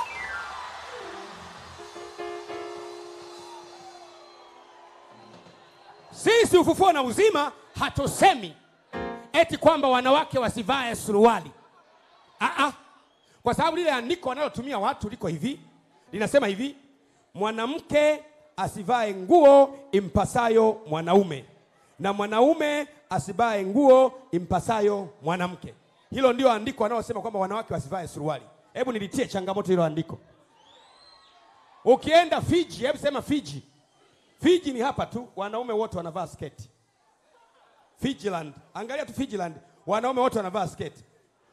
Nguo rasmi ya Scotland, hapa Scotland hapa, nchi moja na Uingereza, nguo rasmi ya Scotland, vazi la taifa kwa wanaume ni sketi. Ndio, wewe hata Google tu Scotland special dress, ni sketi. Kwa hiyo tukisema nguo ipi ambayo inampasa mwanaume kuvaa? Kwani Yesu alikuwa anavaa nini? Si kanzu ambayo ndiyo magauni?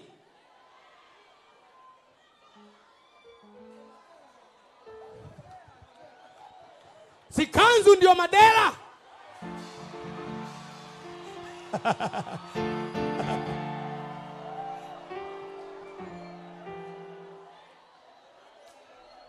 Kwa hiyo wanaume wote, mkitaka kufuata hivyo, wanaume wote kuanzia leo madela. Mwangela uje na dela lako hapa. Na Mgaya uje na dela lako hapa. Pastor Baraka liwe kubwa kuliko wengine wote, dela lako.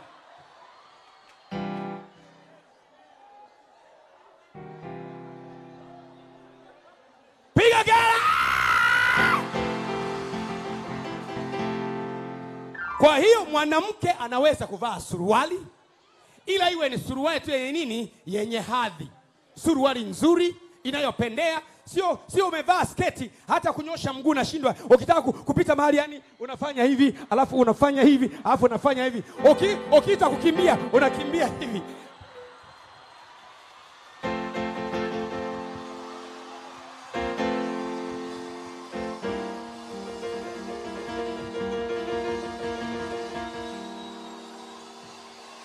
Ukiamua kupanda ngazi, unafika kwanza hapa, unafanya hivi, alafu unafanya, kwa sababu imekukaba sana. Unamwona mtu anatembea kidogo, anavuta nguo chini. Tembea kidogo. Sasa unaivuta ya nini?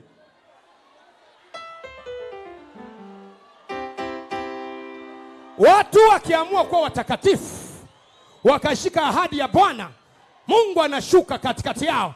Ninaona liko jambo linataka kutokea katikati ya binti zetu na wake zetu na watoto wetu na familia yetu. Simama upige kelele, sema herererebe seke pasha. Kachin, sit down. Karaka paseke. Akamuuliza amevaa nini? Kwa hiyo sisi hatusemi. Makanisa mengine wanasema eti usivae wigi. Hakuna usivae suruali. Sisi vaa. Unavaa tu nguo yenye staha. Nguo ambayo unaweza kuivaa mbele ya baba yako mzazi. Nguo ambayo ukivaa hata wewe mwenyewe unasema nimevaa. Hicho ndicho tunachoangalia. Staha. Kuna sababu kubwa mbili za kuvaa. Kuna sababu kubwa mbili ya kuvaa. Sababu ya kwanza, kuficha uchi. Kwa sababu Adamu na Eva walipotenda dhambi, Mungu akawashonea ngozi wavae kuficha uchi. Sababu ya pili, kupendeza. Unatakiwa upendeze. Yaani upendeze mpaka mumeo aseme wow. Mpaka mkeo aseme wow. Mpaka watu waseme wow. Hiyo ndio mapenzi ya Mungu. Lakini ukilinganisha kupendeza na kuficha uchi, afadhali kuficha uchi zaidi, usipendeze. Sasa tatizo la watu, kule kupendeza wanakuweka mbele, kuficha uchi kunakuwa kwa pili. Mwambie mwenzako umepasuliwa leo.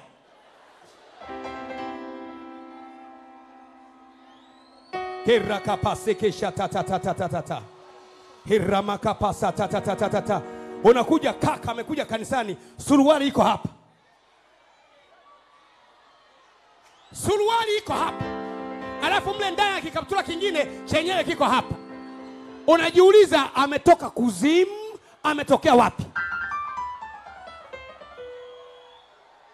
Ukimwona wanamwambia mwambie oya, kavae vizuri.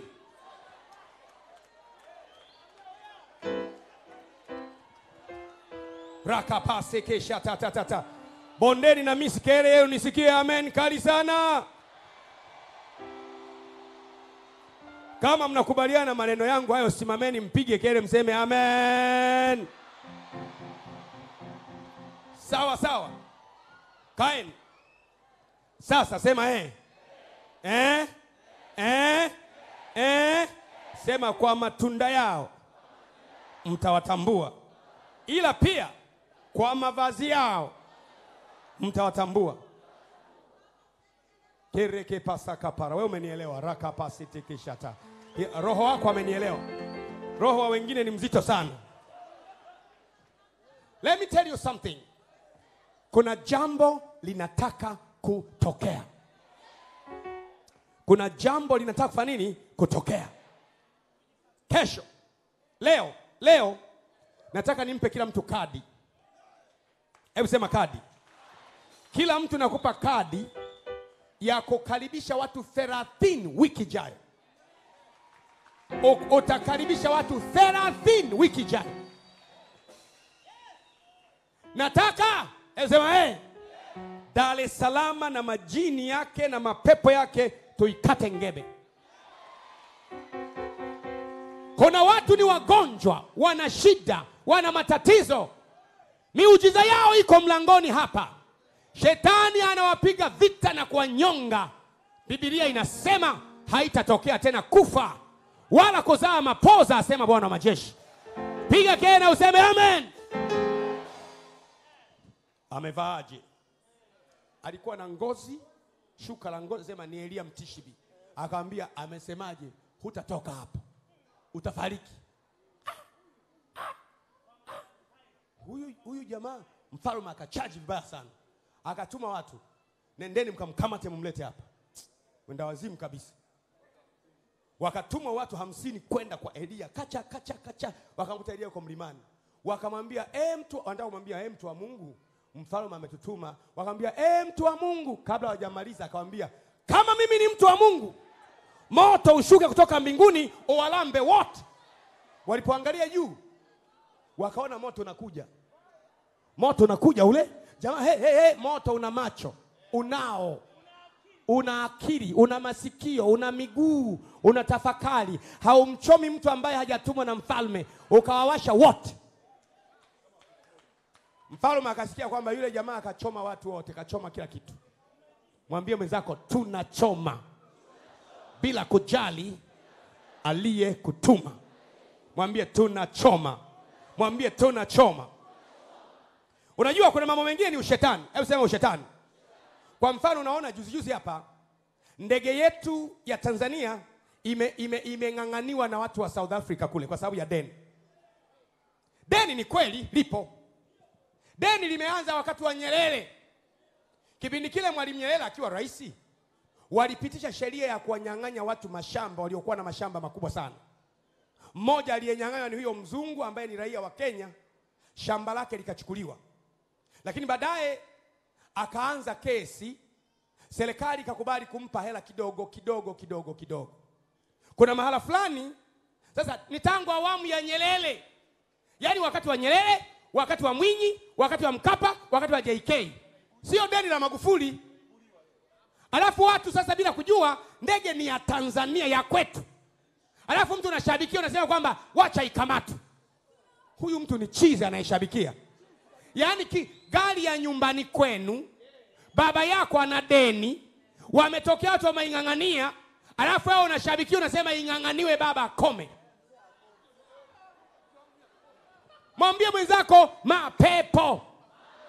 Hebu sema kwa jina Yesu, tunaiamuru mikono ya anayetudai, legea, uachie ndege yetu na utalipwa unachotaka kulipwa. Ndege yetu ifanye kazi, iingize fedha.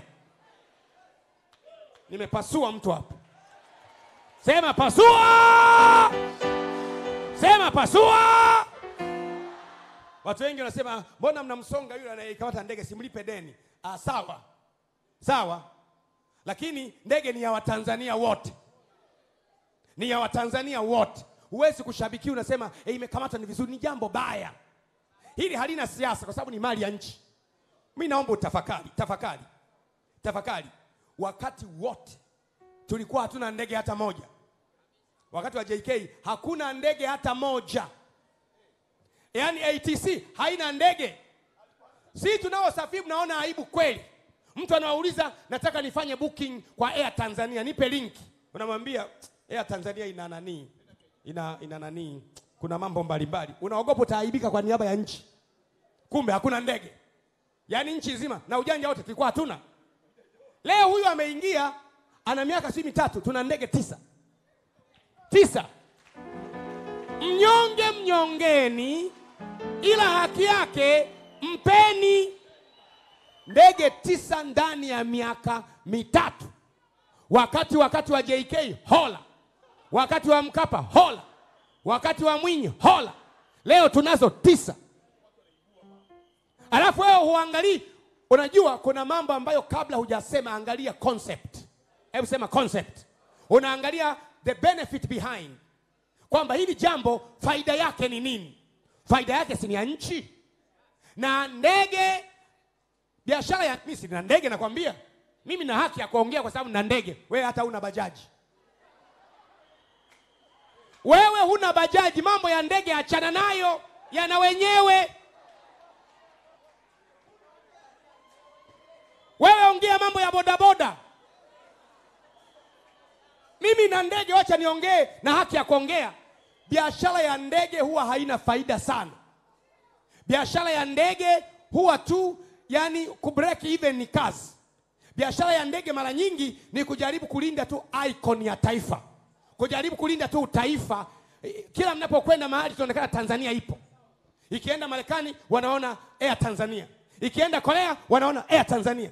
Ikienda Australia wanaona Air Tanzania. Hiyo icon inaleta heshima kwa taifa, sio issue ya faida.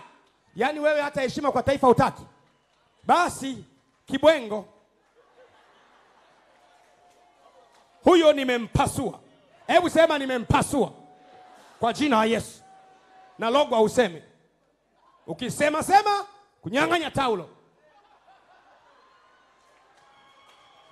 Ndio. Na msubiri aseme. Mimi na ndege najua ndege hazina faida kivile. Ndege ni nchi ione, yani ndege nchi unaipa mileage. Watu wanaiona nchi, watalii wanakuja. Watu wanaiona nchi, wanakuja kuwekeza. Watu wanaiona nchi kupitia ndege, wanakuja kuhamia hapa, kuishi hapa. Hiyo ndio maana ya kuwa na ndege.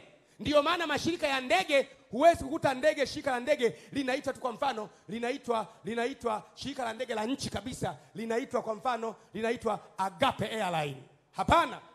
Unaona American Airline, Kenyan Airline, Ethiopian Airline, Rwanda Air, Uganda Air, Korea Air, Japanese Air, South Africa Air. Kwa nini? Yanabeba jina la nchi, ili kwamba nchi iendelee kuonekana kwenye ulimwengu wa nje, na watu waje kwa ajili ya kuvisit nchi, kufanya utalii, pesa ingie, watoto wasome, barabara zijengwe, hospitali zijengwe, mashule yajengwe.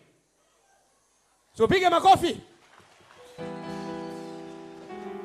Sema amen. Hebu simama tuombe ndege yetu. Simama tuombe. Ndege haina chama. Kuna watu wanasema hehe, tuombe ndege, shauri yako. Ndege haina chama. Kwa sababu yani ndege imenunuliwa kwa sababu ya kodi yako. Wewe ulitoa kodi hiyo ikanunuliwa, ununua ndege. Tuombe kila jambo unaloliona kuna nguvu nyuma yake. Nikupe mfano. Sikiliza vizuri. Sikiliza vizuri kwa dakika chache tu. Tanzania ikiwa haina ndege kabisa, mashirika ya ndege zingine duniani yanafurahia. Kwa mfano Kenya Airways, sisemi wa Kenya ni wabaya. Walikuwa na ndege za kuja Tanzania kila baada ya saa moja. Kila baada ya masaa mawili Kenya Airways inakuja Tanzania kuchukua watu. Ethiopian, Emirates kuna wakati walikuwa na ndege 2 kwa siku. Kwa nini? Sisi hatuna ndege. Uwanja upo, terminals zipo, hatuna ndege. What the hell is this? Jambo baya. Leo tumefanikiwa, tumefika mahali tumeona angalau kuna kitu cha kututambulisha. Mimi nilikuwa Korea. Mtu mmoja kaniuliza, hebu nionyeshe kwenye ramani, onyesha nchi yenu hapo. Yaani nimuonyeshe kwenye ramani, hajawahi kuisikia.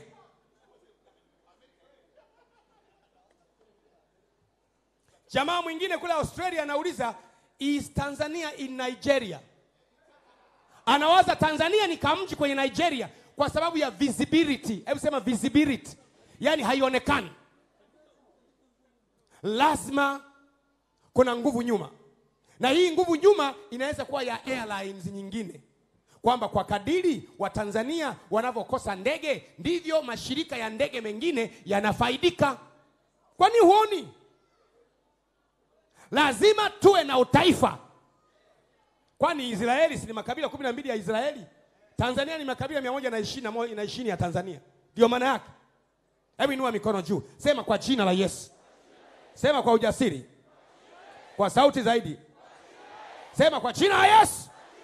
Tunaamuru nguvu ya aina yoyote iliyo nyuma ya ndege yetu iliyoshikiliwa, achia. kwa jina la Yesu. Sema achia, achia kwa jina la Yesu. Amen. Pigie Bwana makofi. Mshike mwenzako, mwambie mtu wa ufufuo yeyote, ukome kushabikia mambo yanayoleta hasara kwa nchi tuipendayo Tanzania. Kama amekoma mwambie akae. Kama amekoma mwambie akae. Anakataa hata kupiga makofi, lakini nimeshamkomesha tayari.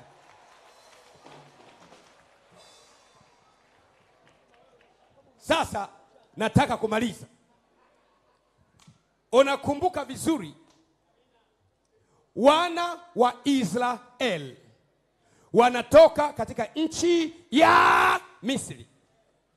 Walipokuwa wanapita katikati, kulikuwa na mfalme mmoja wa Moabu. Akakodisha mchawi awalani Israeli. Huyo mfalme alikuwa anaitwa Baraki. Sema Baraki. Baraki akamwendea mchawi na jina la mchawi anaitwa Balaam. Mchawi akaja, akaenda kwenye mlima, akaona wana wa Israeli awalani. Alipoangalia hivi akasema, huwezi kumlani aliyebarikiwa. Ina maana lichawi liliona baraka kwa watu ambao tena wako mbali, wako kama hapa na Chalinze. Lilipokuwa juu ya mlima likaiona baraka katikati ya watu. Wachawi wanaiona baraka yako ijayo. Ndio maana wanashindana na wewe. Naamuru kuanzia leo, kila mchawi anaiona baraka yako, kazi yako, ajira yako, ndoa yako, asiwe na uwezo wa kuizuia kamwe kwa jina la Yesu. Sema sio mimi. Sema sio mimi. Sio mimi. Hata zuia. Lakini tunaanza kuona, kumbe wachawi wana uwezo wa kuiona promotion yako ya mwaka ujao. Alafu wanaanza kupigisha danadana, mara kifua, mara moyo, mara upele usoni, mara masikio, mara hulali, mara unaota ndoto za ajabu, ili kwamba ushinde kupata hiyo baraka. Wana uwezo. Kwa hiyo unapokuwa unapita mtaani, kuna vibibi fulani kana kuangalia, kanasema, naona watoto na mwanae atakuwa waziri mkuu, mwanae atakuwa mbunge. Naona ingawa hujaolewa bado, huna hata mke, huna mume, huna watoto, lakini akiona ndani, atazaa wabunge huyu, atazaa wakuu wa mikoa, atazaa wakuu wa wilaya huyu, atazaa mainjinia, atazaa wahandisi. Naona mitume kwenye tumbo lake, naona manabii kwenye tumbo lake, naona wachungaji kwenye tumbo lake, naona kale kachawi, na wewe huoni. Mungu akufungue macho, uanze kujiona mwenyewe na baraka ulio nayo kwa jina la Yesu. Sasa nikuonyeshe lile lichawi lilichoona kingine. Tusome kwenye kitabu cha Hesabu. I'm about to finish. Kerakapasa. Tunataka leo tuwafyatue, hebu sema tuwafyatue wanaoleta vita, kwa sababu umekaribia kupata. Tuwafyatue. Hesabu 23. Nitaanzia mstari wa 89. Hesabu 23, taanzia mstari wa 89. Nitasoma wa 89 na baadaye nitasema Hesabu 24 mstari wa 17. Alafu nitamaliza. Karakapasikishi. Kuna mtu uko bondeni una huzuni. Mungu anasema ni wakati wako. Ni wakati wako. Bondeni nasema ni wakati wako. Kuna mtu ana huzuni sana. Ni wakati wako wa kutoka pale ulipo. Utatoka. Kuna jambo litatokea, litakuvuta kwenye shimo refu lililowekwa. Umewekwa kwenye shimo na watu wanashangilia, wanasema wacha tumuone afie shimoni. Waambie Danieli alikwenda kwenye shimo hilo hilo, na saa ilipofika simba wa shimo wakafumbwa kinywa na akatoka. Hayo ni maneno ya kwako. Sema ni ya kwangu kwa jina la Yesu. Za Hesabu 23 mstari wa 89. Nimlanije yeye ambaye Mungu hakumlaani? Lichawi linasema. Nimshutumuje yeye ambaye Bwana hakumshutumu? Kutoka kilele cha majabali na mona, na kutoka milima na mtazama. Angalia, ni watu wakaao peke yao, wala hawatahesabiwa pamoja na mataifa. Linaona kwamba wale ninaowaona wale ni wakivyao vyao na wamebarikiwa. Kwa hiyo lichawi linaona baraka juu yao. Haitoshi. Haitoshi. Sura ya 24 mstari wa 17. Linawaangalia wana wa Israeli, nasema tena haya. namuona. Hebu sema namuona. Rudia tena. Rudia tena. Hebu sema namuona. Ila si sasa. Sasa huyu ameitwa walane wana wa Israeli. Biblia inasema wana wa Israeli wanaume peke yake ni 600,000. Ukijumlisha na wanawake ni mara 2 ya wanaume. Wanawake 1,200,000, hapo ukijumlisha pamoja ni 1,800,000. Watoto kwa desturi ni mara 2 ya watu wote. Kwa hiyo watoto wenyewe wako 3,600,000, ukijumlisha na 1,800,000 unapata 500,000. Wanakuja wale na kitu. Sasa yule jamaa anasema, hasemi na waona, anasema namuona. Hebu sema namuona. Anawaangalia wana wa Israeli, anasema namuona, lakini si sasa. Anasema namtazama, lakini si karibu. Nyota itatoka katika Yakobo na fimbo ya enzi itainuka katika Israeli, itawapiga pembe wa Moabu, nao kuwavunja wana wote wa ghasia. Ameona nyota. Yaani hili bwana linaangalia, anasema namuona. Katikati ya wana wa Israeli linamuona Yesu. Linasema katikati ya wale jamaa kuna nyota itatoka. Baadaye wachawi wengine na majusi wa mashariki wanaiona nyota ya Yesu, wanaifuata. Yesu alikuwa katikati ya wana wa Israeli aje azaliwe miaka 600 baadaye. Lakini lichawi lina uwezo wa kuona.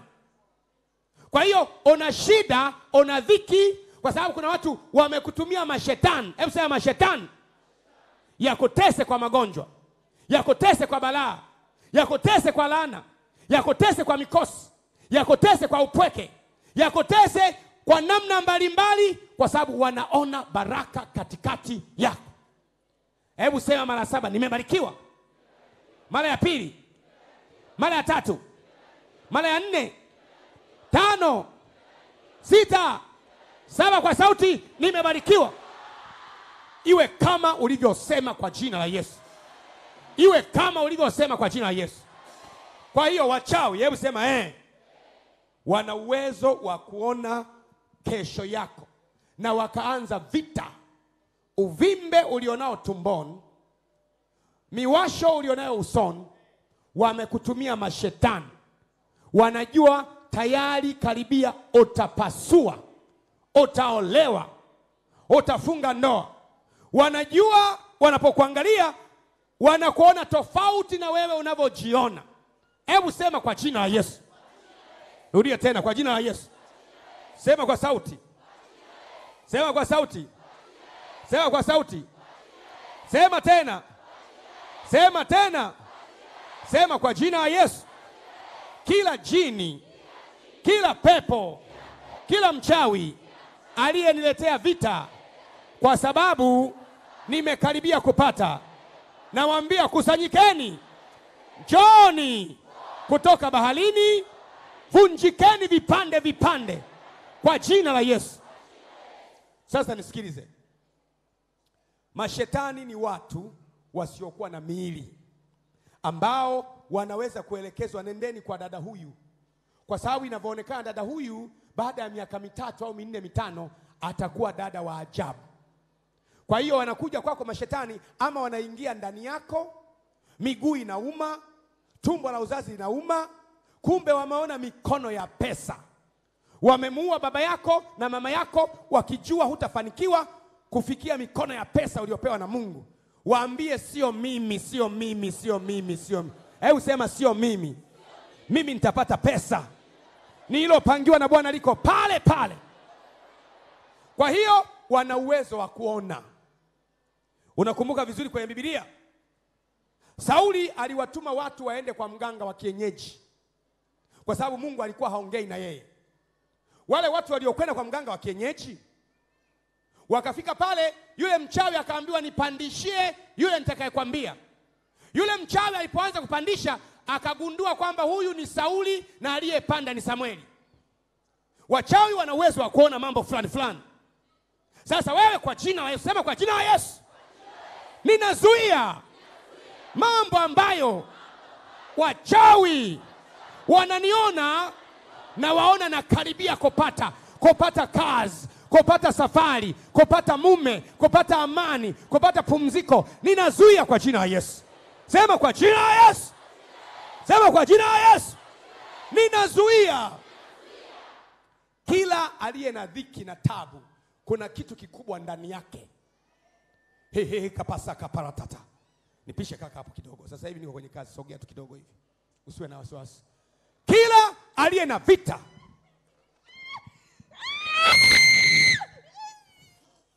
come out. Come out. Come out. Come out. Na kuagiza kuanzia leo, achia kesho yake kubwa. Kesho yake inang'aa, kesho yake inastawi, kesho yake kubwa, kesho yake ya milele. Achia. Watu wote sema achia. Pasua. Na kupasua kwa jina la Yesu. Pasua. Pasua kwa jina la Yesu.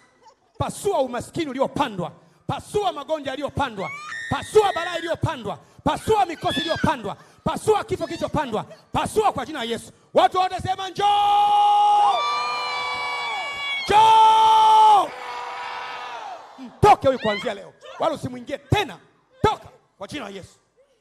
Kwa hiyo unakuta mtu, sema mtu, wachawi wanaona kwamba wewe siku zijazo utakuwa mhubiri mkubwa. Wanakuona kama nabii wa kike ajaye. Sasa wanaona wewe ni nabii wa kike ajaye, wanashindilia matatizo kwa baba, kwa mama, kwa kaka, kwa dada, shuleni. Wanafikiri mpaka usome shule uwe nabii. Waambie pamoja na vita wanayoleta, nitapasua katikati yao. Pamoja na umaskini walionipa, nitapasua katikati yao. Pamoja na shida ya ndoa walionipa, nitapasua katikati yao. Pamoja na upweke nilionao, nitapasua katikati yao. Pamoja na huzuni nilionao, nitapasua. Sema pasua. Kama Bwana Mungu aishivyo, ninayemtumikia, natangaza kuanzia sasa, kusudi la kishetani lililopandwa kwako kwa sababu ya kuogopa kesho yako halitafanikiwa kwa jina la Yesu. Halitafanikiwa kwa jina la Yesu. Sema pigwe. Pigwe. Fyatua kwa jina la Yesu. Vibwengo vyote, mashetani wote, majini wote, mikosi yote, balaa zote, familia nzima imekuja kinyume na wewe, watoto kinyume na wewe, mume kinyume na wewe, kazini kinyume na wewe, afya kinyume na wewe, kila kitu kinyume na wewe, kwa sababu wameona unakoelekea na wapasua. Sema pasua. Kwa jina la Yesu. Wanajua, they know that your tomorrow has come. Let me tell you something. Kila mtu ana kesho kubwa iliyopandwa ndani na Mungu. Narudia tena, hebu sema kila mtu ana kesho kubwa iliyopandwa ndani na Mungu. Wachawi, Mungu ana watumishi wake. Mungu hawezi kufanya kazi bila mwili wa mtu, na shetani hawezi kufanya kazi bila mwili wa mtu. Yampasa Mungu aingie ndani ya mtu ili mikono ya mtu iwe mikono ya Mungu, macho ya mtu yawe macho ya Mungu, masikio ya mtu yawe masikio ya Mungu, moyo wa mtu yawe moyo wa Mungu. Mtu akitembea Mungu awe ametembea, mtu akisikia Mungu awe masikia. Ndio maana sisi tu mabalozi wa Yesu, kana kwamba Mungu anawasihi watu kwa vinywa vyetu wamrudie Bwana. Pigie Bwana makofi.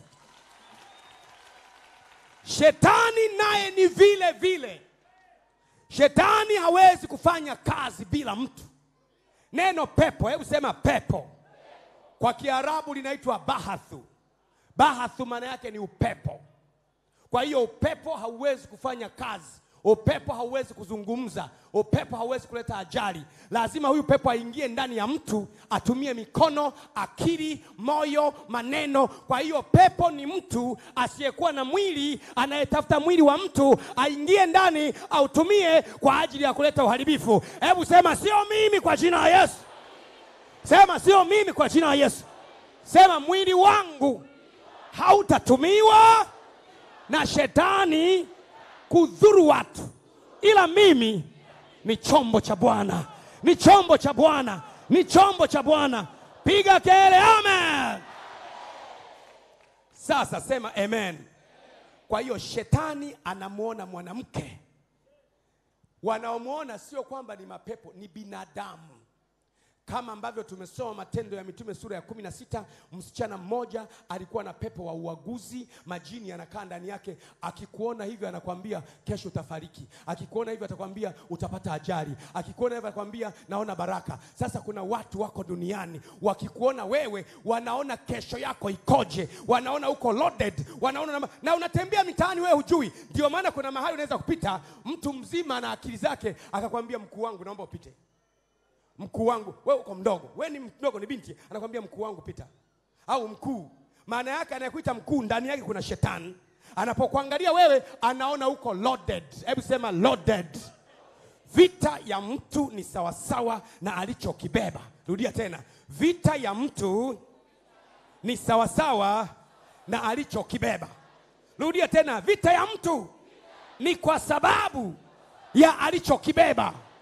Kuna wengine wamebeba kesho kubwa, vita yao ni kubwa. Kuna wengine wamebeba kesho nzito, vita yao ni nzito. Kuna wengine wamebeba kesho nene, vita yao ni nene. Kuna wengine hawajabeba. Kamata huyo, kamata huyo, kamata huyo, kamata huyo. Sema njoo, njoo, njoo. Rema kapase ke berebe. Borama kapasa tatata. Eria mama. Kapasa kapasa. Hii ni sauti ya Mungu. Anarudisha mateka wake walio mashimoni, walio mashambani, walio nyikani, waliowekwa ndani ya vibuyu, ndani ya tunguli. Naamuru kuanzia sasa vibuyu pasuka, tunguli pasuka, hirizi tawanyika, mateka wa Bwana waje. Sema njoo. Rema kapaseke takaparaha. Hallelujah. Hallelujah. Kerakapa keparata kapashotokusapa. Hallelujah. Rimokopo sondoko shikapate kerekepa heramakapa. Ulichobeba, hebu sema nilichobeba. Ndiyo sababu ya watu kuote kukugeukia kinyume. Binadamu wanaona ndani yako umebeba huduma kubwa. Wewe unaitwa dada fulani, lakini mashetani wanaona ni nabii mke. Wewe unaitwa kaka fulani, lakini mashetani wanaona ni waziri ajaye, ni mkurugenzi ajaye, ni injinia ajaye, ni mwimbaji ajaye. Wanashindana wewe sio kwa sababu ya sura yako, wanashindana wewe kwa sababu ya ulichobeba. Umebeba maono makubwa ya Tanzania ijayo, umebeba mambo makubwa ya biashara. Kuna mtaji ndani yako umebeba. Kuna maduka, kuna biashara, kuna saluni, kuna pharmacy, kuna stationery, kuna visa, kuna uraia wa Marekani umebeba ndani yao. Waambie safari hamtaniweza, hamtaniweza. Fumba macho yako, sema mara 7 hamtaniweza kwa jina la Yesu. Hamtaniweza kwa jina la Yesu. Hamtaniweza kwa jina la Yesu. Hamtaniwe, hamtaniwe, hamtaniwe, hamtaniwe. Waambie ahirisha. Breka pasa kapata tata. Kema kaparaba kapa. Kwa hiyo kuna mapepo maalum ambayo yanakuwa yako ndani ya watu. Kwa hiyo mtu akikuangalia anabaini. Hebu sema anabaini. Kuna mtu unamwona ni binti wa kawaida, ni mama wa kawaida, ila ndani yake amebeba kesho nzito. Hawa ndio shetani anaopambana nao. Utakuta ni wagonjwa, wana matatizo, wana dhiki. Amepewa mimba alafu akaachwa, hawezi kutunza mtoto wake. Kupewa mimba na kuachwa sio kwamba Mungu amekuacha. Hakuna mtoto anayezaliwa kama ajali ya kibiolojia. Shetani alijua kwamba wewe unataka kuzaa mtoto wa aina fulani, akaingilia katikati pale akuvuruge, akuharibu. Yule mtoto uliyemzaa mtunze, ni hazina kwako. Mungu ni Mungu wa mipango. Mtoto wa Belsheba alikuwa ndio Solomoni. Sema Solomoni. Mtoto wa Yuda, Peresi na Zira waliozaliwa kimaajabu ajabu, wale ndio wamemleta Yesu duniani. Mwangalie Rahabu wa Yeriko, mwangalie Daudi wa Bethlehem, wale wote waliozaliwa kiajabu ajabu. Mungu ana mpango nao. Kuna mtu yuko hapa amezaliwa kiajabu ajabu, humjui baba, humjui mama, huna ndugu, huna kaka, huna rafiki, unafikiri wewe ni ajali ya kisayansi. Ni mpango wa Mungu kamili. Kesho iko ndani yako nzito sana. Mashetani wanajua, mashetani wanajua, Mungu anajua. Ninaamuru kuanzia leo Mungu akushike mkono, akuinue juu kwa jina la Yesu. Ya paka pasa takapata kapara. Heria mama, hebu sema ni nani wewe? Ni nani wewe unayenizuia kwenda kwenye hatima yangu? Ni nani wewe unayenizuia kufanya nilichoitiwa na Bwana? Ni nani wewe? Hao ni binadamu walio na shetani ndani yako, wanakuona. Rekapasi kisha takapara kapasa. Na kuanzia sasa hivi natangaza uwaone kabla hawajakuona. Nasema uwaone kabla hawajakuona. Mtume Paulo alionwa. Alipoonwa alikamwambia Mtume Paulo, wewe ni mtumishi wa Mungu aliye juu, mwenye kutuhubiria habari ya wokovu. Linasema hivyo ni jini ambalo lenyewe haliokoki, lakini namwambia wewe ni mtumishi wa Mungu aliye juu. Paulo akageuka akamwambia, kwa jina la Yesu na kuagiza toka. Akatoka ndani yake saa ile ile. Na wale bwana zao walipoona tumaini la faida yao limewapotea, wakamkamata Paulo na Sila wakawaweka gerezani. Biblia inasema usiku wa manane Paulo na Sila wako gerezani, wakaanza kumwomba Bwana na kumsifu Bwana, Mungu wa Israeli, Mungu wa Yakobo, Mungu wa Ibrahimu, Mungu wa Isaka. Akapasua gereza. Na amuru kuanzia leo Mungu apasue gereza ulilowekwa, gereza la umaskini. Sema pasuka, pasuka, pasuka. Hey, hey, hey, hey. Mwaminini Mungu mtathibitika, waaminini manabii wake mtafanikiwa. Leo kuna mafanikio hapa. Umekuwa thabiti kwa sababu umemwamini Mungu tunayesema habari zake, lakini utafanikiwa kwa sababu maneno haya yametoka kwenye kifua cha Elohim, yametoka kwenye kifua cha Elion, El Shaddai, Mikadeshi, Niko ambaye niko, Jehova Jaile, Jehova Nisi, Jehova Tiskenu, Jehova Eliolama, Jehova Elishalom, Jehova Shama, Jehova Mikadesh, Jehova Erigibo, Jehova Sabaotha. Mungu aliyeumba mbingu na nchi amekutangazia wewe vita yako sasa imekwisha kabisa, tayari kwa ajili ya kuzaa. Kama unaamini hayo, simama useme amen. Amen. Rekapa, inua mikono yako juu. Rekapa sekesha tatata. Marakapa sekesha tata. Masaba. Rabababa. Kila mtu aanze kuomba sasa. Anza kuomba maombi hayo, useme na uchekelea mbali watu wote waliobaini na karibia kupata na wanaeta vita ya fitina kazini, wananichongea kwa bosi, wananichongea kwa watoto. Hebu anza kupambana sasa. Sema maneno haya, umepewa mamlaka wewe ya kukanyaga nyoka na nge na nguvu zote za yule adui, wala hakuna kitakacho kudhuru kwa namna yote ile. Anza kukanyaga teteteke pasapara biria masaka papa huroko posakapa. Kama hujui kuomba, wewe sema tu kwa damu ya Yesu, kwa damu ya Yesu, kwa damu ya Yesu. Kama unajua kuomba, nena kwa lugha, achia ndimi za lugha. Hera, waganga, wachawi, wasoma nyota, wasihiri, wenye pepo la utambuzi, na weka chini ya miguu. Kila mtu aombe sasa, ni saa ya vita. Omba, omba. Kila mwenye uwezo wa kusimama asimame. Tunashambulia. Piga tano bola, mpige Lucifer, mpige mpinga Kristo, nabii wa uongo, piga mauti, piga kuzimu. Waambie sasa basi, achia famasi yangu, achia duka langu la madawa, achia duka langu la chakula, achia kuku wangu, achia maisha yangu, achia karama zangu, achia vipawa vyangu, achia watoto. Reba, baba, kila mtu aanze vita ya dakika 5, vita ya dakika 5. Pigana sasa, shindana, shindana. Rakapasa papa, rakapaso toto, eliama kapasa tata, rakapaso toto,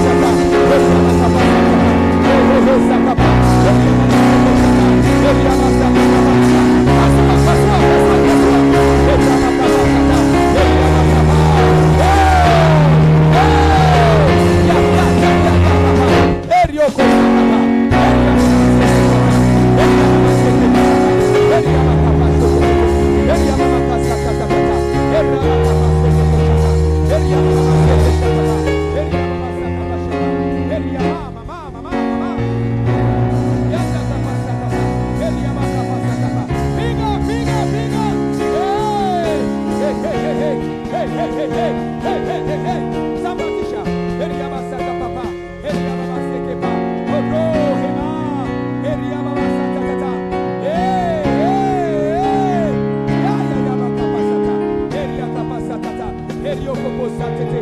Beria mama sata papa. Beria mama. Beria mama sata papa. Beria mama seke shapa. Beria mama sete tete. Beria kapa sototo. Baba, piga, piga, piga. Samadisha. Beria mama.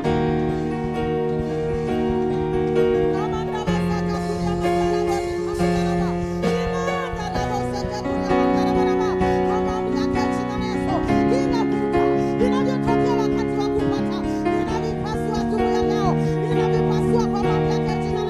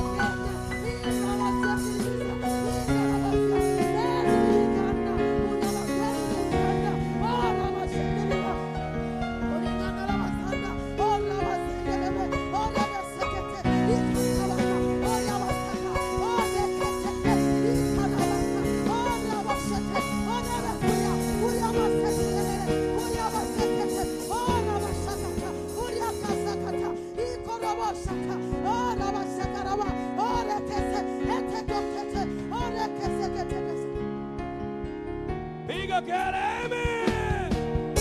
Inua mikono yako juu. Kama vile Elia alivyowaambia waliotumwa na mfalme, akasema ikiwa mimi ni mtumishi wa Bwana, moto na ushuke juu yenu. Inua mikono yako juu. Hebu sema katika jina la Yesu, binadamu wote walio na shetani ndani yao, ambao wanaiona kesho yangu ilivyo kubwa, na wanafanya vita kwa sababu wanajua mwezi wa 9 ndio mwezi wa kupata. Ninaamuru juu yao fire! Fire! Fire! Mashetani walio hapa wa aina yoyote. Narudia tena. Shetani kama uko hapa, jitambulishe. Kama kuna jini uliyekuja kumzuia huyo binti na kuagiza kwa jina la Yesu, jitambulishe. Wewe ni nani? Ni nani mlima mkubwa mbele ya Zerubabeli? Naagiza joka, mzimu uliyemletea magonjwa, umeua ndugu zake, umeua baba yake, umemletea dhiki. Wewe jini, wewe joka, wewe mzimu, jini mahaba, jini maimuna, subiani, kila aina ya shetani aliye hapa, jitambulishe kwa damu ya Yesu. Naamuru moto juu yako kwa jina la Yesu. Kama ta shetani huyo kwa jina la Yesu.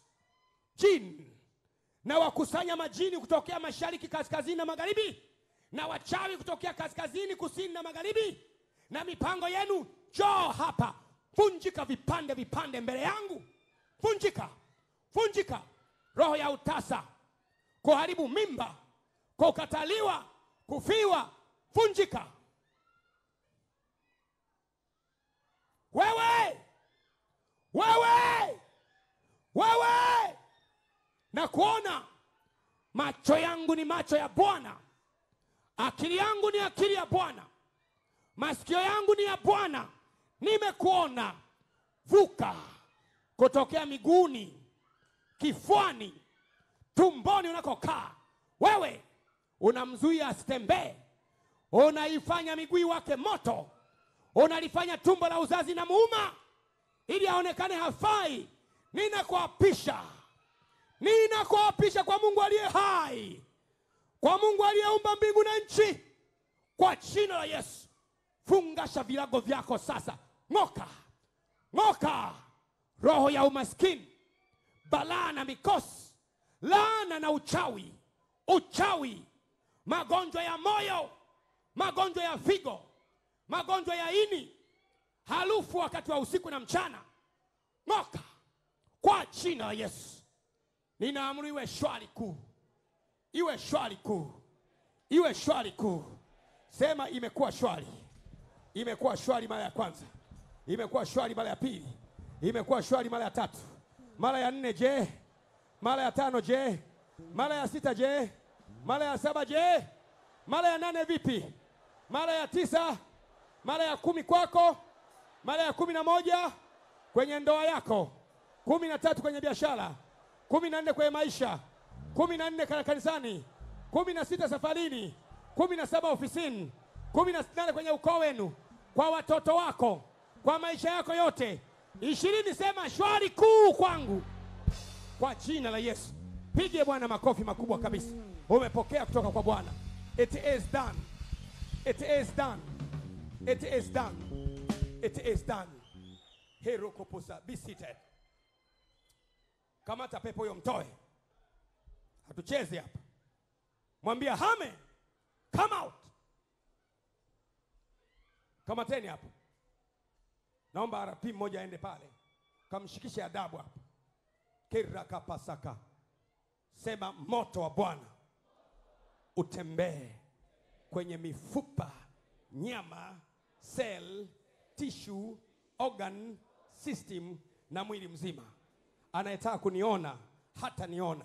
wala hataona kesho yangu, maana uhai wangu umefichwa ndani ya Yesu. Hallelujah. We give you praise, Lord. We worship you, Master. We magnify your precious name. We glorify your holy name. You deserve the glory. We worship you, Jesus. Hallelujah. You are the only King in heaven and the earth. We worship you. Raise your hands to Jesus and worship Jesus. Say thank you, Jesus. Thank you, Master. We thank you, Master. You are the flower of Shalom. You are the ancient of days. Asante mzee wa siku. Asante Bwana Shalom. Asante mfalme wa falme. Mwamba wa kale. Maji yaliyo hai. Mkate wa uzima. Mungu wa milele. Nyota ya asubuhi. Jehova Shamaa. Niko ambaye niko. Emanueli. Asante. Hallelujah. Kera kapasapa. Simama tumwabudu Bwana kwa dakika 2 tu. Ikapasi miremeshanda baba. Twakuabudu. Twakutukuza. Twakutukuza. Twakuheshimu.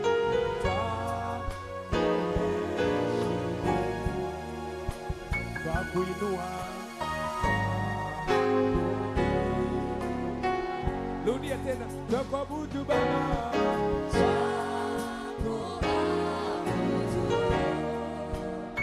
Twakutukuza.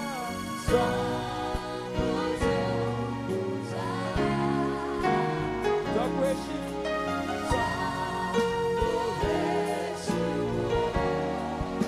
Twakuinua. Hebu sema nakuabudu Baba.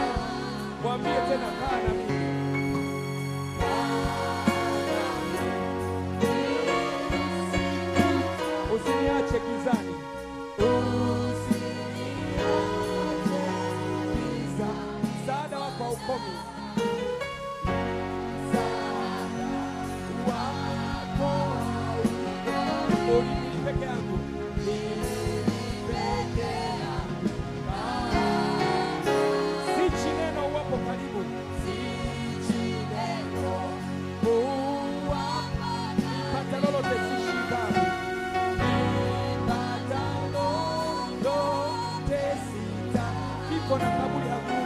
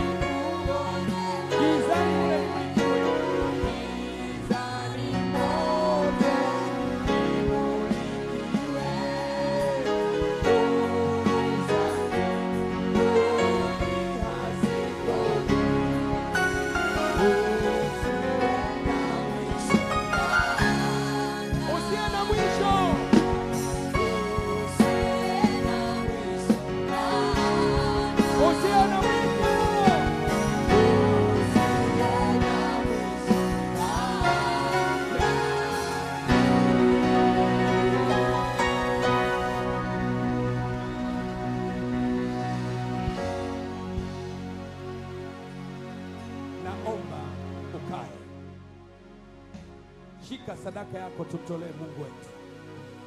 We want to bless our God with our offering. Fufuo na Uzima hatuuzi mafuta, hatuuzi vitambaa, hatuuzi sabuni, hatuuzi vibuyu. Neno la Mungu linatosha. Kira kapasi kisha tukumusa. Shika sadaka yako tumtolee Bwana. Shika sadaka yako tumtolee Bwana. Zaka yako, fungu lako la 10, sadaka yako ya shukrani tumtolee Bwana.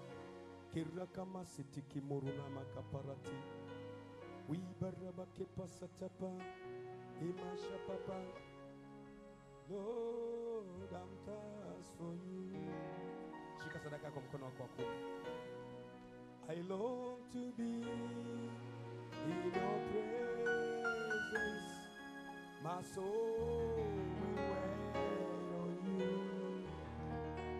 Father, draw me near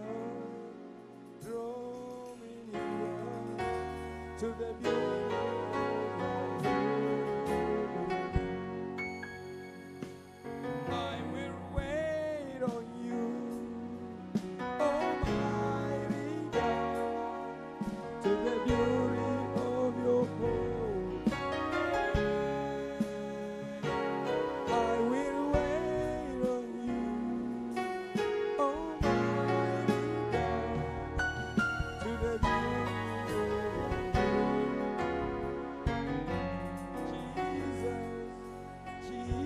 Jesus, I love, I bow down before you. Praises and worship.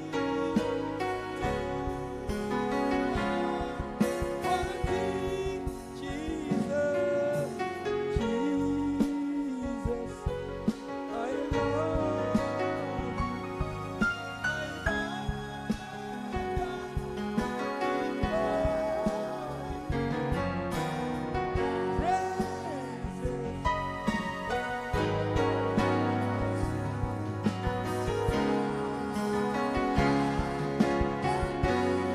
Yesu nakupenda, Yesu nakupenda,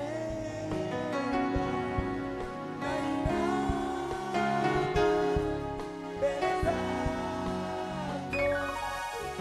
sifa utukufu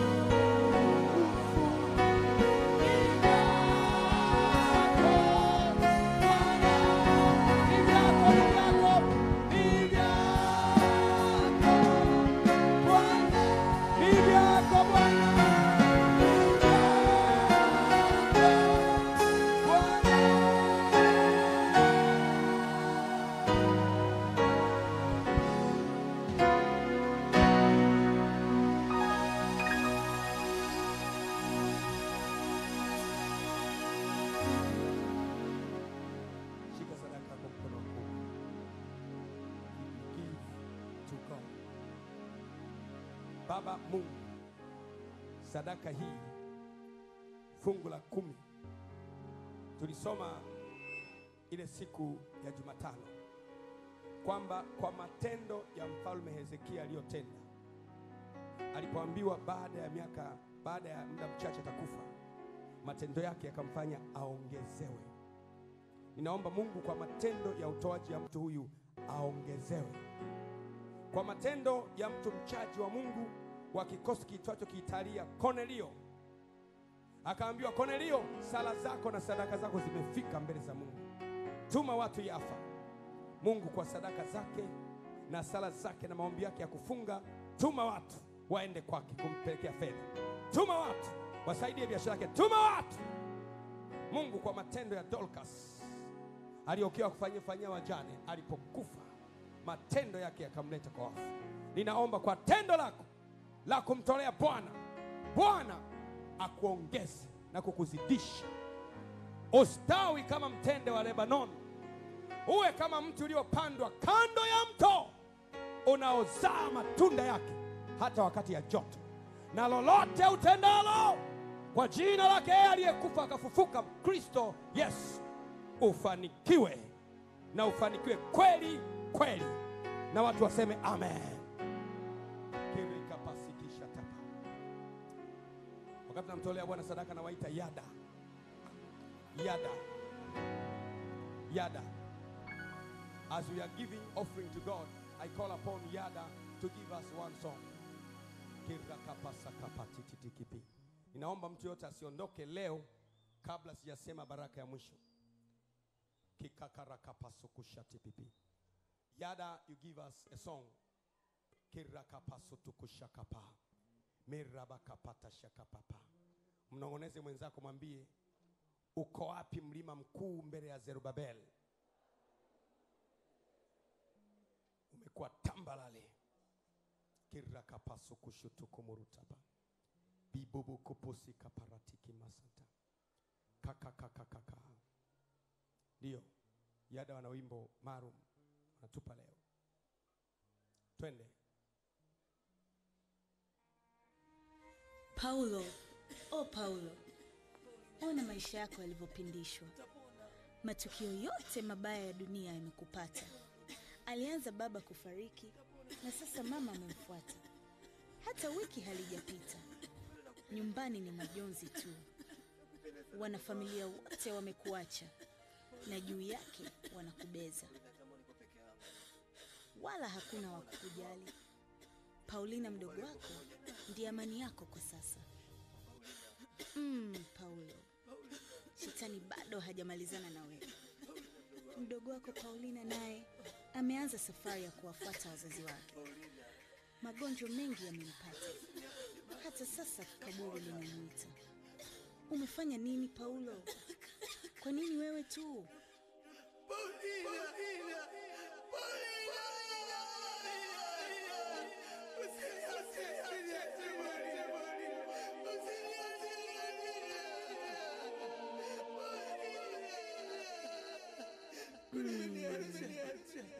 Paulina ametikia.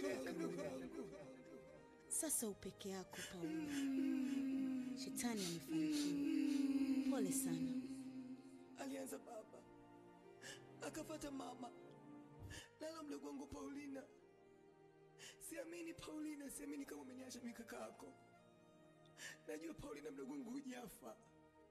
Najua hujafa. Paulo, una mgogoro wa nafsi? Paulina mdogo wangu amka. Paulina mdogo wangu amka, najua hujafa. Paulina mdogo wangu amka. Paulina!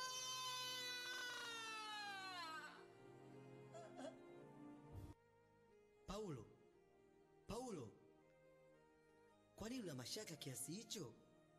Paulina hajafa. Amelala usingizi wa aina ya kuamshwa.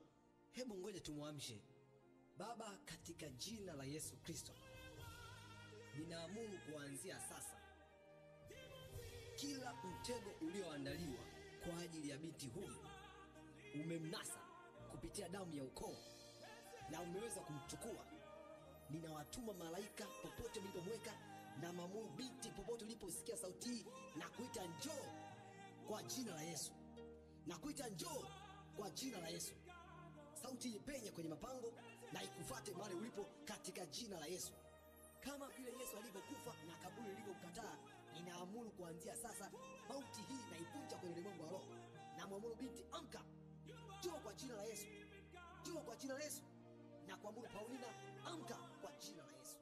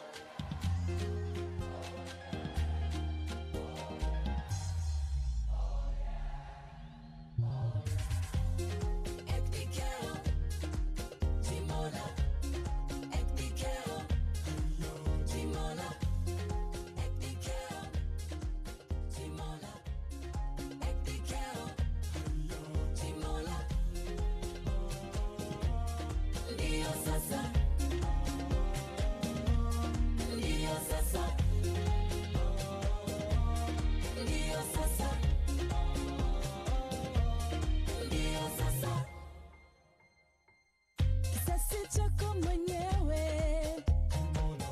kimekaribia, adui akiteleza nitasimama, kwa maana wewe upande wangu, sitaogopa. Wakati wa kisasi umefika, nitashinda.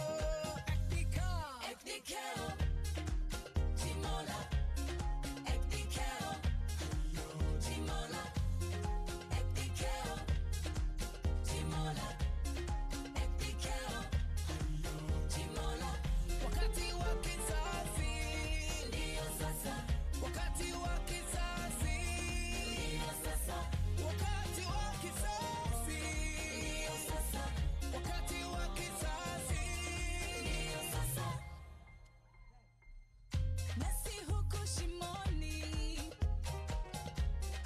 hatutishiki, huku motoni hatuogopi. Leta simba uwezavyo, leta nyati upendavyo, leta mishale uwezavyo, koleza moto sana sana na yenyewe.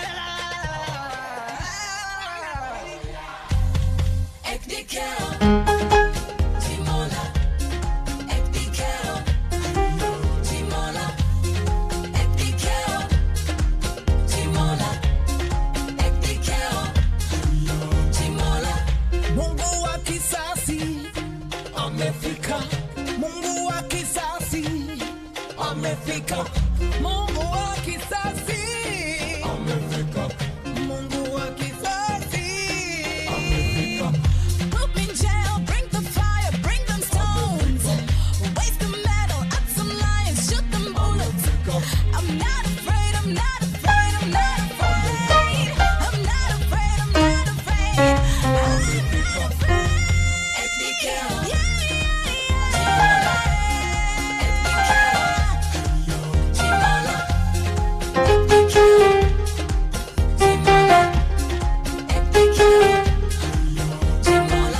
Wakati wa kisasi ndio sasa, wakati wa kisasi ndio sasa, wakati wa kisasi ndio sasa, wakati wa kisasi ndio sasa.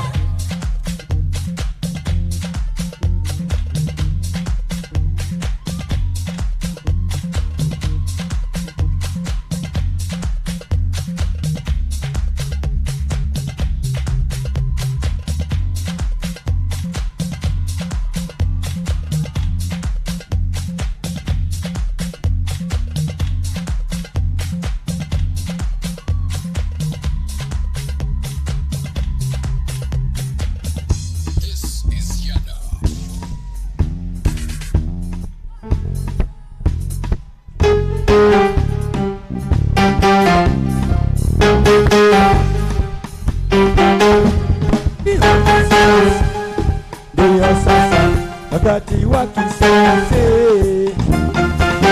Mbona mimi Tanzania mnipigie makofi. Ndio sasa wakati wa kisasi.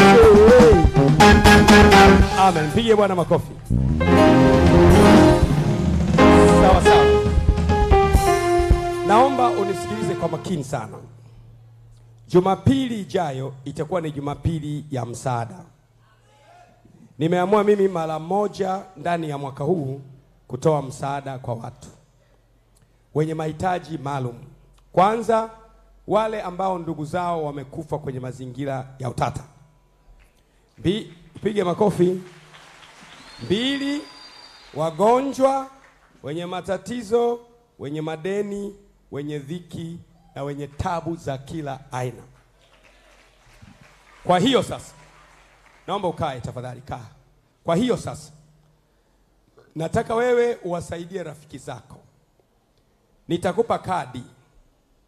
Hizo kadi, tukio hilo litatokea Jumapili ijayo. Hapa. Jumapili ijayo tutakuwa watu kama mara 5 ya tulio hapa. Watu watakuja kutafuta msaada. Ninaomba utakapowaona watu, wewe ambaye ni mwenyeji, wape nafasi watu wakae. Kwa sababu tunaweza tusiwe na mahala pa kukaa. Wewe unajua bwana. Saidia wenzako wakae. We have no enough seats.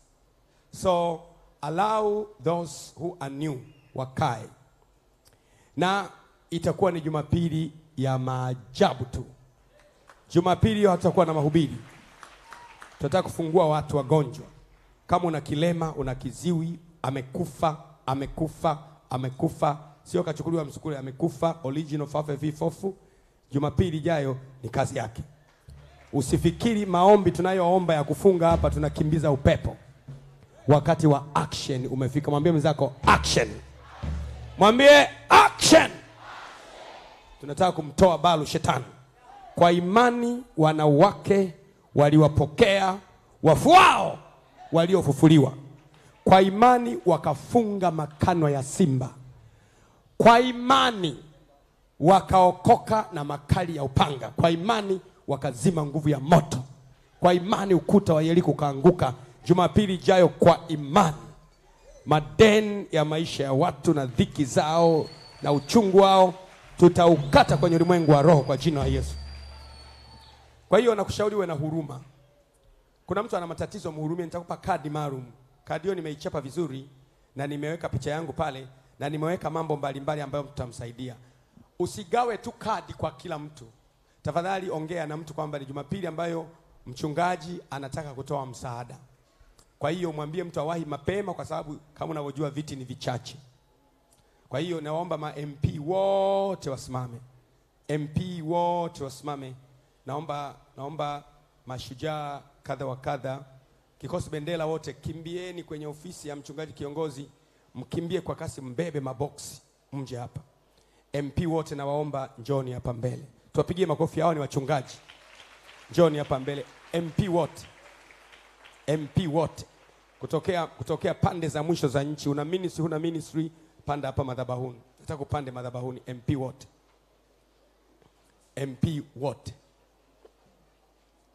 wote panda hapa. Kwa hiyo tunataka kuwasaidia watu Jumapili ijayo. Ni msaada upatikanao tele wakati wa mateso. Kwa sababu hiyo hatutaogopa.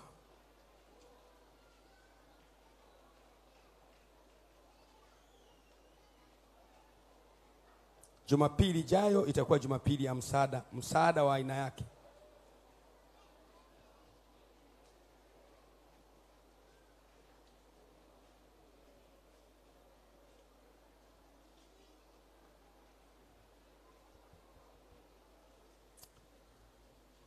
Sawa. MP wote. Unaona hao ni askari hatari, ukimchokoza hapo umeumia.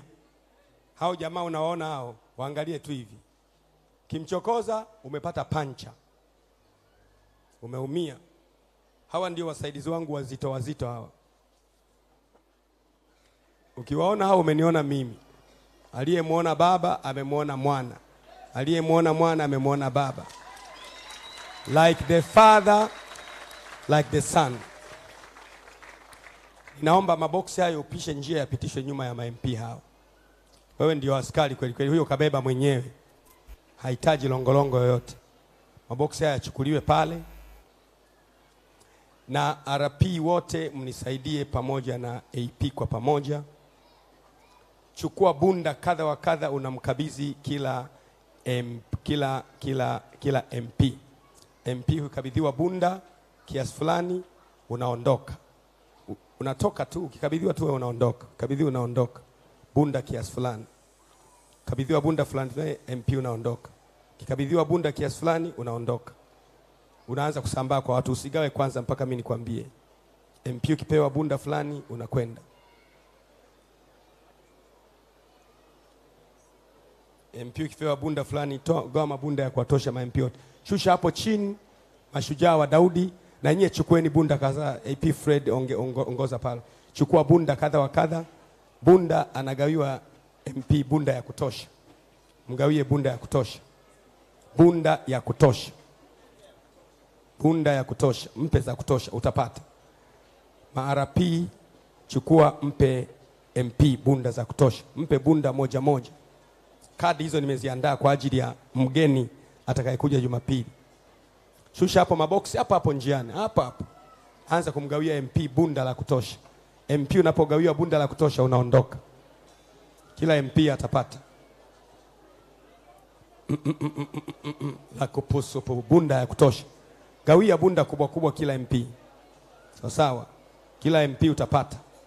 Utapata kama Mungu aishivyo. Kila MP utapata. Kila MP utapata. Kila MP utapata. Kila MP utapata bunda ya kutosha.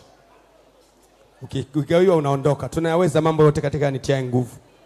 Wingi wetu unatusaidia kutimiza shughuli kubwa kwa muda mchache. Kila MP atapata.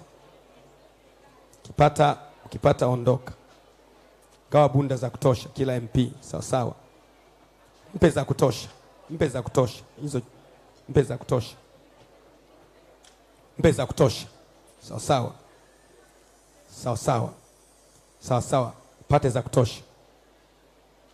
Nzuri sana. Kila mtu apate. Tuwapigie makofi ma MP wetu. Askari kweli kweli. Askari kweli kweli hao. Sasa unisikilize mimi. Sikilize mimi. Ma MP wote mlioshika hizo karatasi. Nataka kuomba sara. Ziinueni karatasi juu. Kila aliyeshika karatasi wewe ni MP AP, inua karatasi juu. Bwana wa majeshi, Mungu aliyeumba mbingu na nchi, unayesema kwamba baada ya miezi 4-3 mtaona mavuno. Lakini wewe Yesu umesema inueni macho yenu myaone mashamba yamekwisha kuwa tayari meupe. Na umesema watenda kazi ni wachache. Kwa hiyo Bwana wa mavuno apeleke watenda kazi katika shamba lako. Bwana, hii kadi katika jina la Yesu Kristo, ninamwalika mtu katika ufalme wako. Umesema njoni kwangu. Ninawaamuru waje. Kila mtu atakayeisoma hiyo kadi, atakayeiona aje. Ninaipaka mafuta hiyo kadi kwa jina la Yesu. Naifunika kwa damu ya mwanakondoo, iwe na nguvu ya mvuto.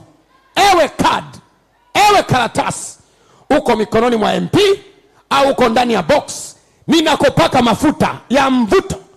Kila atakayekosoma aje hapa Jumapili ijayo.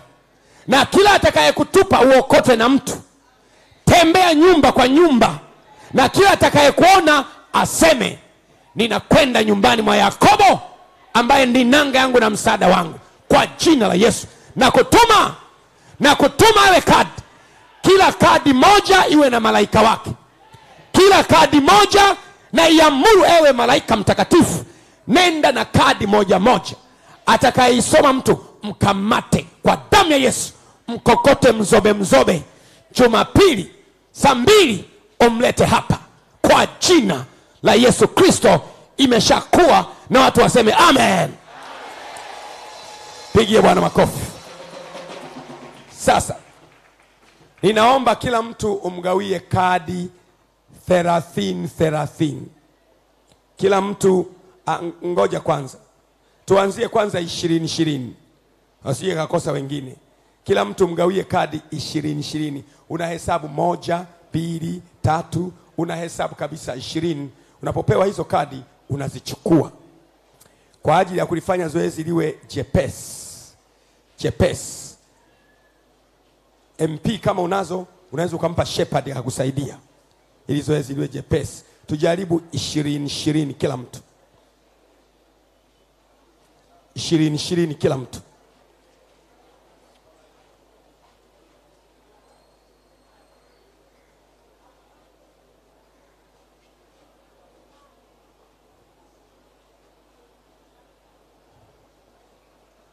Ishirini kila mtu. Zitunze hizo kadi kama dhahabu, maana ndio matunda. 20 kila mtu. Wengine wateremke bondeni, wengine waende juu. 20. Hakikisha ziko 20. Akikuzurumu mwambie acha zuruma. Nataka kumzalia Mungu matunda watu 20. Kera kapasi kisha toto. Beria makapati tiki parata. Msaada maalum. Kera kapasu kushatititi. Beria makapatu sukushapa. Msaada maalum. 20. 20 kila mtu. Sio kwamba unazigawa tu hovyo hovyo, unampelekea mtu unayempenda. 20. Sawa sawa. Unahesabu 1, 2, 3, 4, 5 mpaka 20. Usigae kwa kukisia kwamba zinaweza kuwa 20 hizi. Hapana, hesabu 20. Usigae kwa kukisia, hesabu dada. Usikisie kwamba zinaweza kuwa 20. Hakikisha ziko 20. Na wewe ukipewa hesabu. Haikupa 18 mwambie leta 2. Hesabu. Kirakapa. Wengine wateremke huko bondeni, hesabu. 20. Maana yake ni nafsi 20 hizo zinataka kuja kwenye kupata msaada kupitia wewe. Jumapili ya msaada. Tutaponaje sisi tusipo ujali wokovu mkuu namna hii? 20. Tiki paraka paso shupu. Tindili kipisha. Kama unao wimbo unasema ufufuo na uzima inang'oa nanga, ningependa kweli wa wimbo. Ufufuo na uzima inang'oa nanga. Kira kapasi kishata. We want to bear fruits for God's kingdom, for Jesus Christ. Raheli akamwambia Lea, Raheli akamwambia Yakobo, nipe watoto nizae, vinginevyo nitakufa. Usiondoke kabla sijakuombea. Mtu nitakayempa kadi, nataka nimwombee Sara maalum.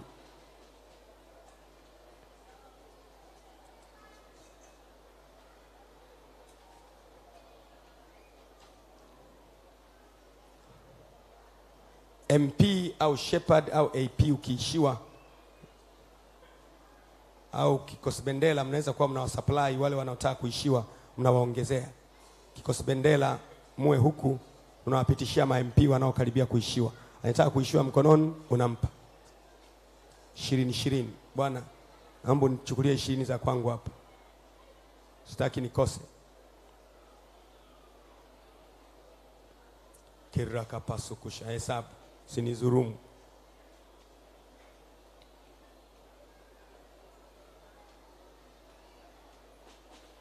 Kiraka pasu. Hakikisha kila mtu anazo. 20. Zitunze kama unavyotunza roho yako. Tatu kushuku purutapa. Sawa sawa.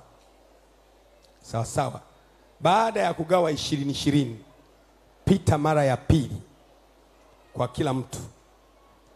Gawa 10. Pita mara ya pili kwa mtu, gawa 10.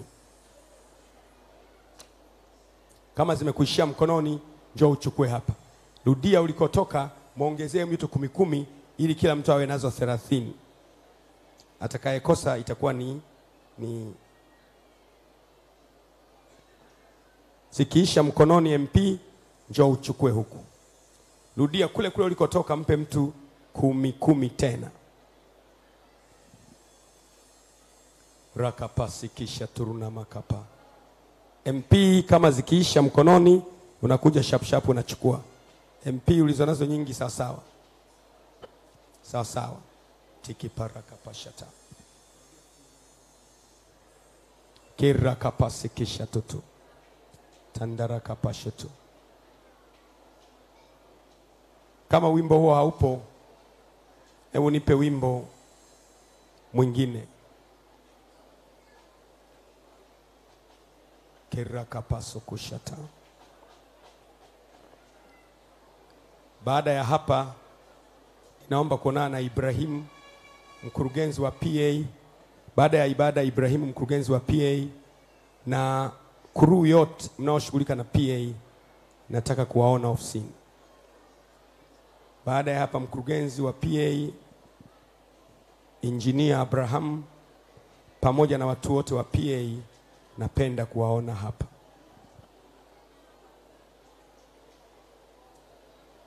Na baadaye Elizabeth Mbezi, Peter Mniko, Carlo nataka kuwaona. Na Jessica nataka kuwaona. Rudishia kila mtu apate 10 zingine. Maana yake kila mtu awe na 30. Kira kapasu kushata.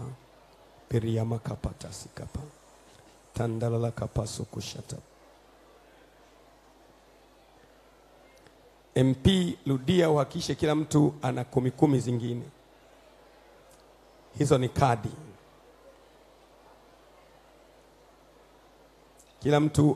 Kila mtu uhakishe una 30 mkononi mwako. Tandara kapasu kushuturu nama. Baraba kapashutu. Chichiki pasa kapa. Naomba mtu asiondoke kabla sijaomba baraka ya mwisho. Na hizo kadi usimpe mtu nishikie, kwa sababu baadaye nataka kuomba maombi maalum. Rudia tena. Mtu ambaye hajapata 10 za pili nyosha mkono juu. Ambaye hajapata 10 za pili. Sasa 10 zinazofuata. Kira kapasa takapa. Ambaye hajapata 10 zinazofuata, ukimwona mtu anapita karibu na wewe unampungia mkono. Mwambie nataka 10 zinazofuata. Kira kapaso kushata.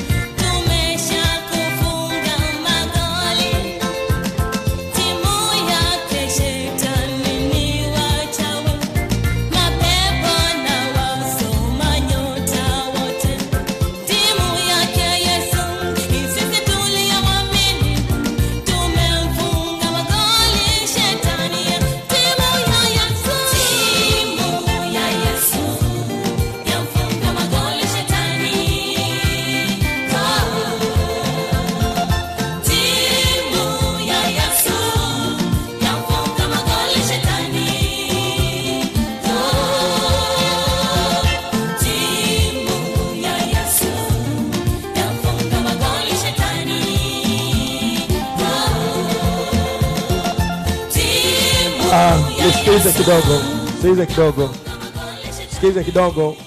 Yule mtu ambaye hajapata 10 zinazofuata nyosha mkono juu. Zile 10 za pili hujapata. Hujapata 10 za pili. Hujapata 10 za pili. Sawa sawa. Ninaomba kila mtu apewe tena 5 kila mtu apewe zingine 5 uwe na 35. Anza upya tena. Tuingie kwenye mapambano, kwa kuwa sisi tupo vitani. Maana silaha zetu sisi si za mwili bali za rohoni. Tumetwaa kombe la ushindi, kwa kuwa Yesu ni kocha wetu. Kushindwa hakutuhusu, sisi wana wa mfalme. Yesu ndiye mshindi wetu. Timu ya Yesu, timu ya Yesu, timu ya Yesu. Timu ya Yesu yafunga magoli shetani.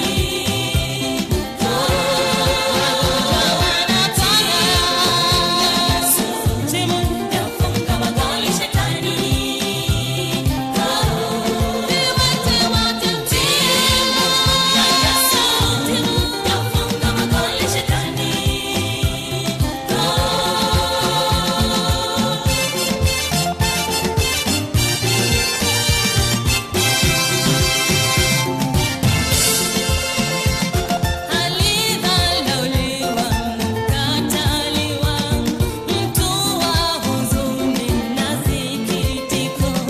Ameyachukua masikitiko yetu, amejitwika huzuni zetu. Alichubuliwa kwa makosa yetu, adhabu ya amani ilikuwa kwake. Na kwa kupigwa kwake sisi tumepona, tupo huru. Timu ya Yesu, timu ya Yesu, timu ya Yesu. Amen. Amen. Ukiwa unagawa, ukimkuta mtu anasema mimi nahitaji zaidi ya hapo, muongezee. Ukiwa unagawa, yule ambaye unasema mimi nahitaji zaidi ya hizo, punga mkono. Utakayemwona mtu anahitaji zaidi ya hizo, muongezee sawa sawa na anazohitaji. Tupite tena kwa ajili ya mtu ambaye anasema mimi nataka familia yangu yote waje kwa Yesu. Nataka ninawe mikono siku ya mwisho, nisije nikaambiwa kwamba sikumwambia mtu. Niongezee, muongezee huyo mtu sawa sawa na uhitaji wake. Walizokuwa wameiba, tumeshinda, tumeshinda, amen. Sisi tuliokoka, sisi ni timu ya Yesu. Tumewashinda wachawi kwa kuishinda mauti. Tumenyang'anya nyota zetu, walizokuwa wameiba. Tumeshinda, tumeshinda, amen. Wagonjwa wanapona, wafu wakufufuliwa, misukule wanarudi, viwete watembea, viziwi wasikia, wafungwa wafunguliwe.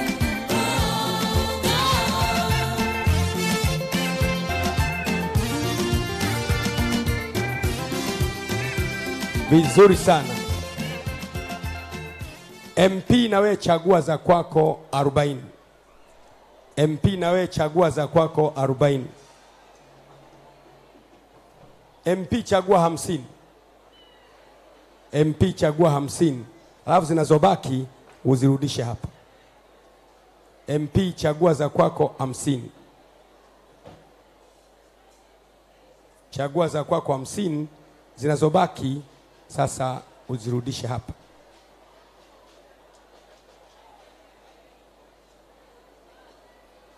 Ni saa ya kumzalia Mungu matunda, kuwasaidia walio na shida. RP, AP, chukua za kwako 50. RP na AP na MP, chukua za kwako 50. Zinazobaki sasa turudisha hapa. Sawa sawa, chukua za kwako, chagua cha kwako mapema. Kama unaona unahitaji zaidi MP, chukua zaidi.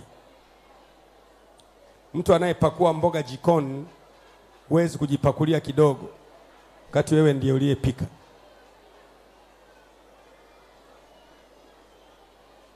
Chukua ambazo unaona wewe zinakutosha. Chukua ambazo unaona zinakutosha. Asante sana. MP au AP, chukua zile ambazo unaona wewe zinakutosha. Kama ni 10, kama ni 5, kama ni 6, kama ni 100, kama unaona zinakutosha wewe, kwa unavyojiona wewe. Zingine zirudishe mahala pako. Ninaomba tusione karatasi hata moja imedondoka chini hapa. Kila mtu atunze kama unavyotunza roho yako na uhai wako. Zinazobaki sasa ziletwe hapa mbele. Zinazobaki leta mbele, weka kwenye box, na maboksi yao yaondolewe njiani, yawekwe pembeni. Asante sana. MP, chukua za kwako za kutosha.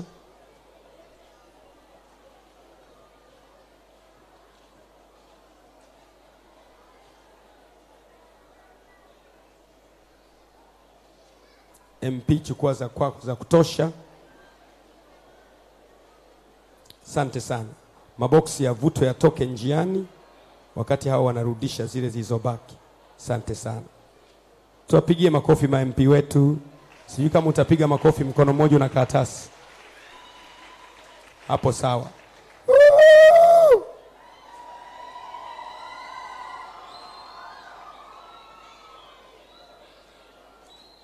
Sawa sawa. Vizuri sana. Naomba maboksi hayo yatolewe njiani.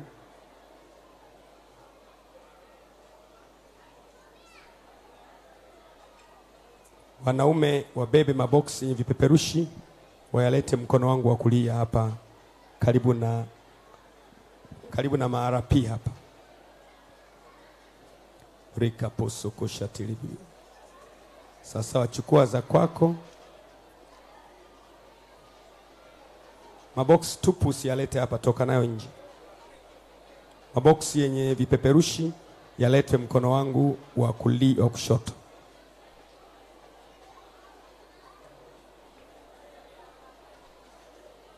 Mkono wangu wa kushoto kwa maarapi pale. Asante sana. Tunaweza mambo makubwa kwa kutumia muda mdogo. Asante sana.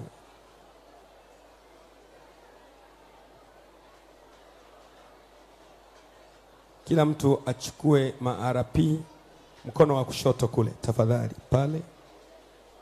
pale chini pale. Asante sana.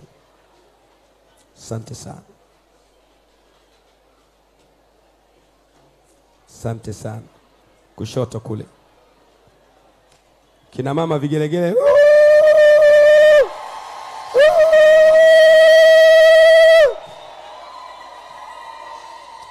Na washinda vigelegele mi.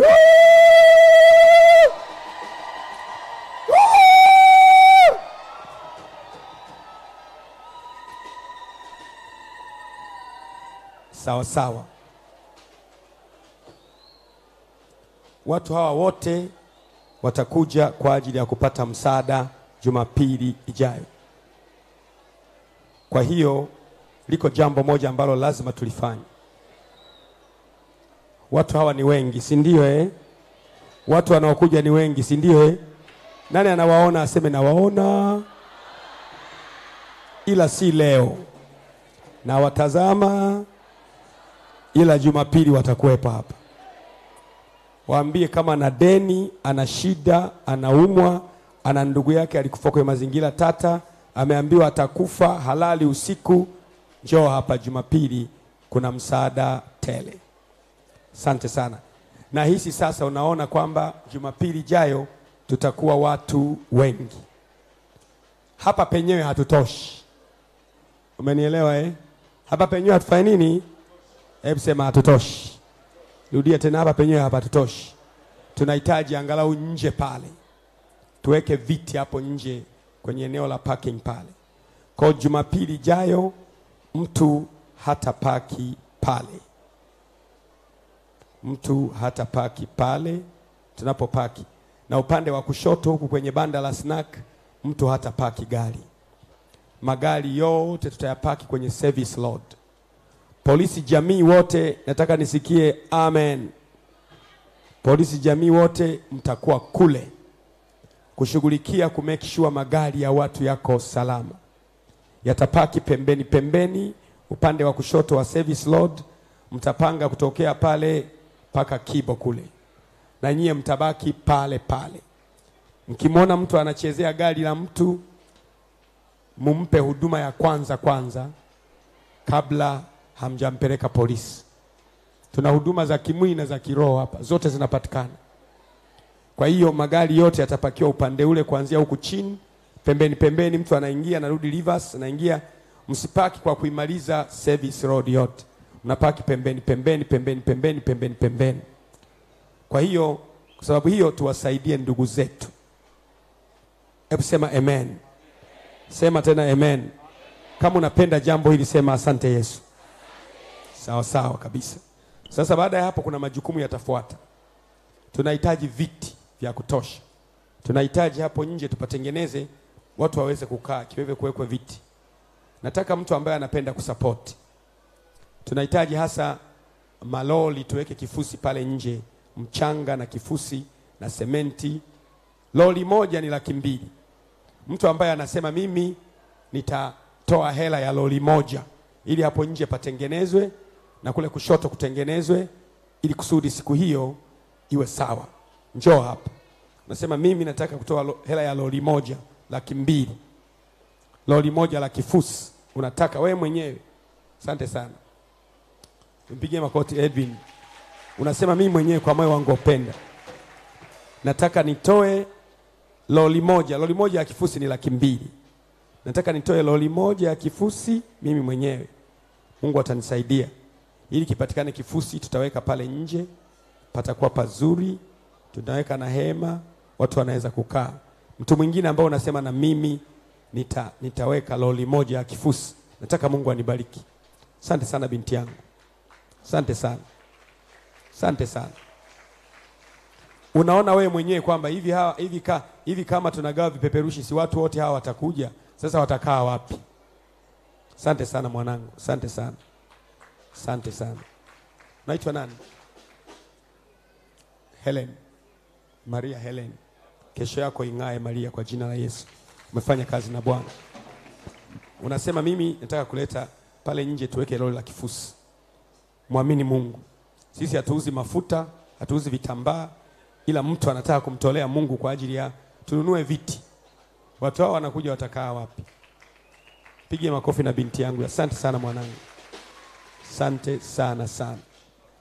Mtu mwingine ambaye anasema mimi nitaleta loli la kifusi 200,000. Nataka na mimi nimfanyie Bwana jambo. Njoo hapa. Nakusubiri. Asante sana.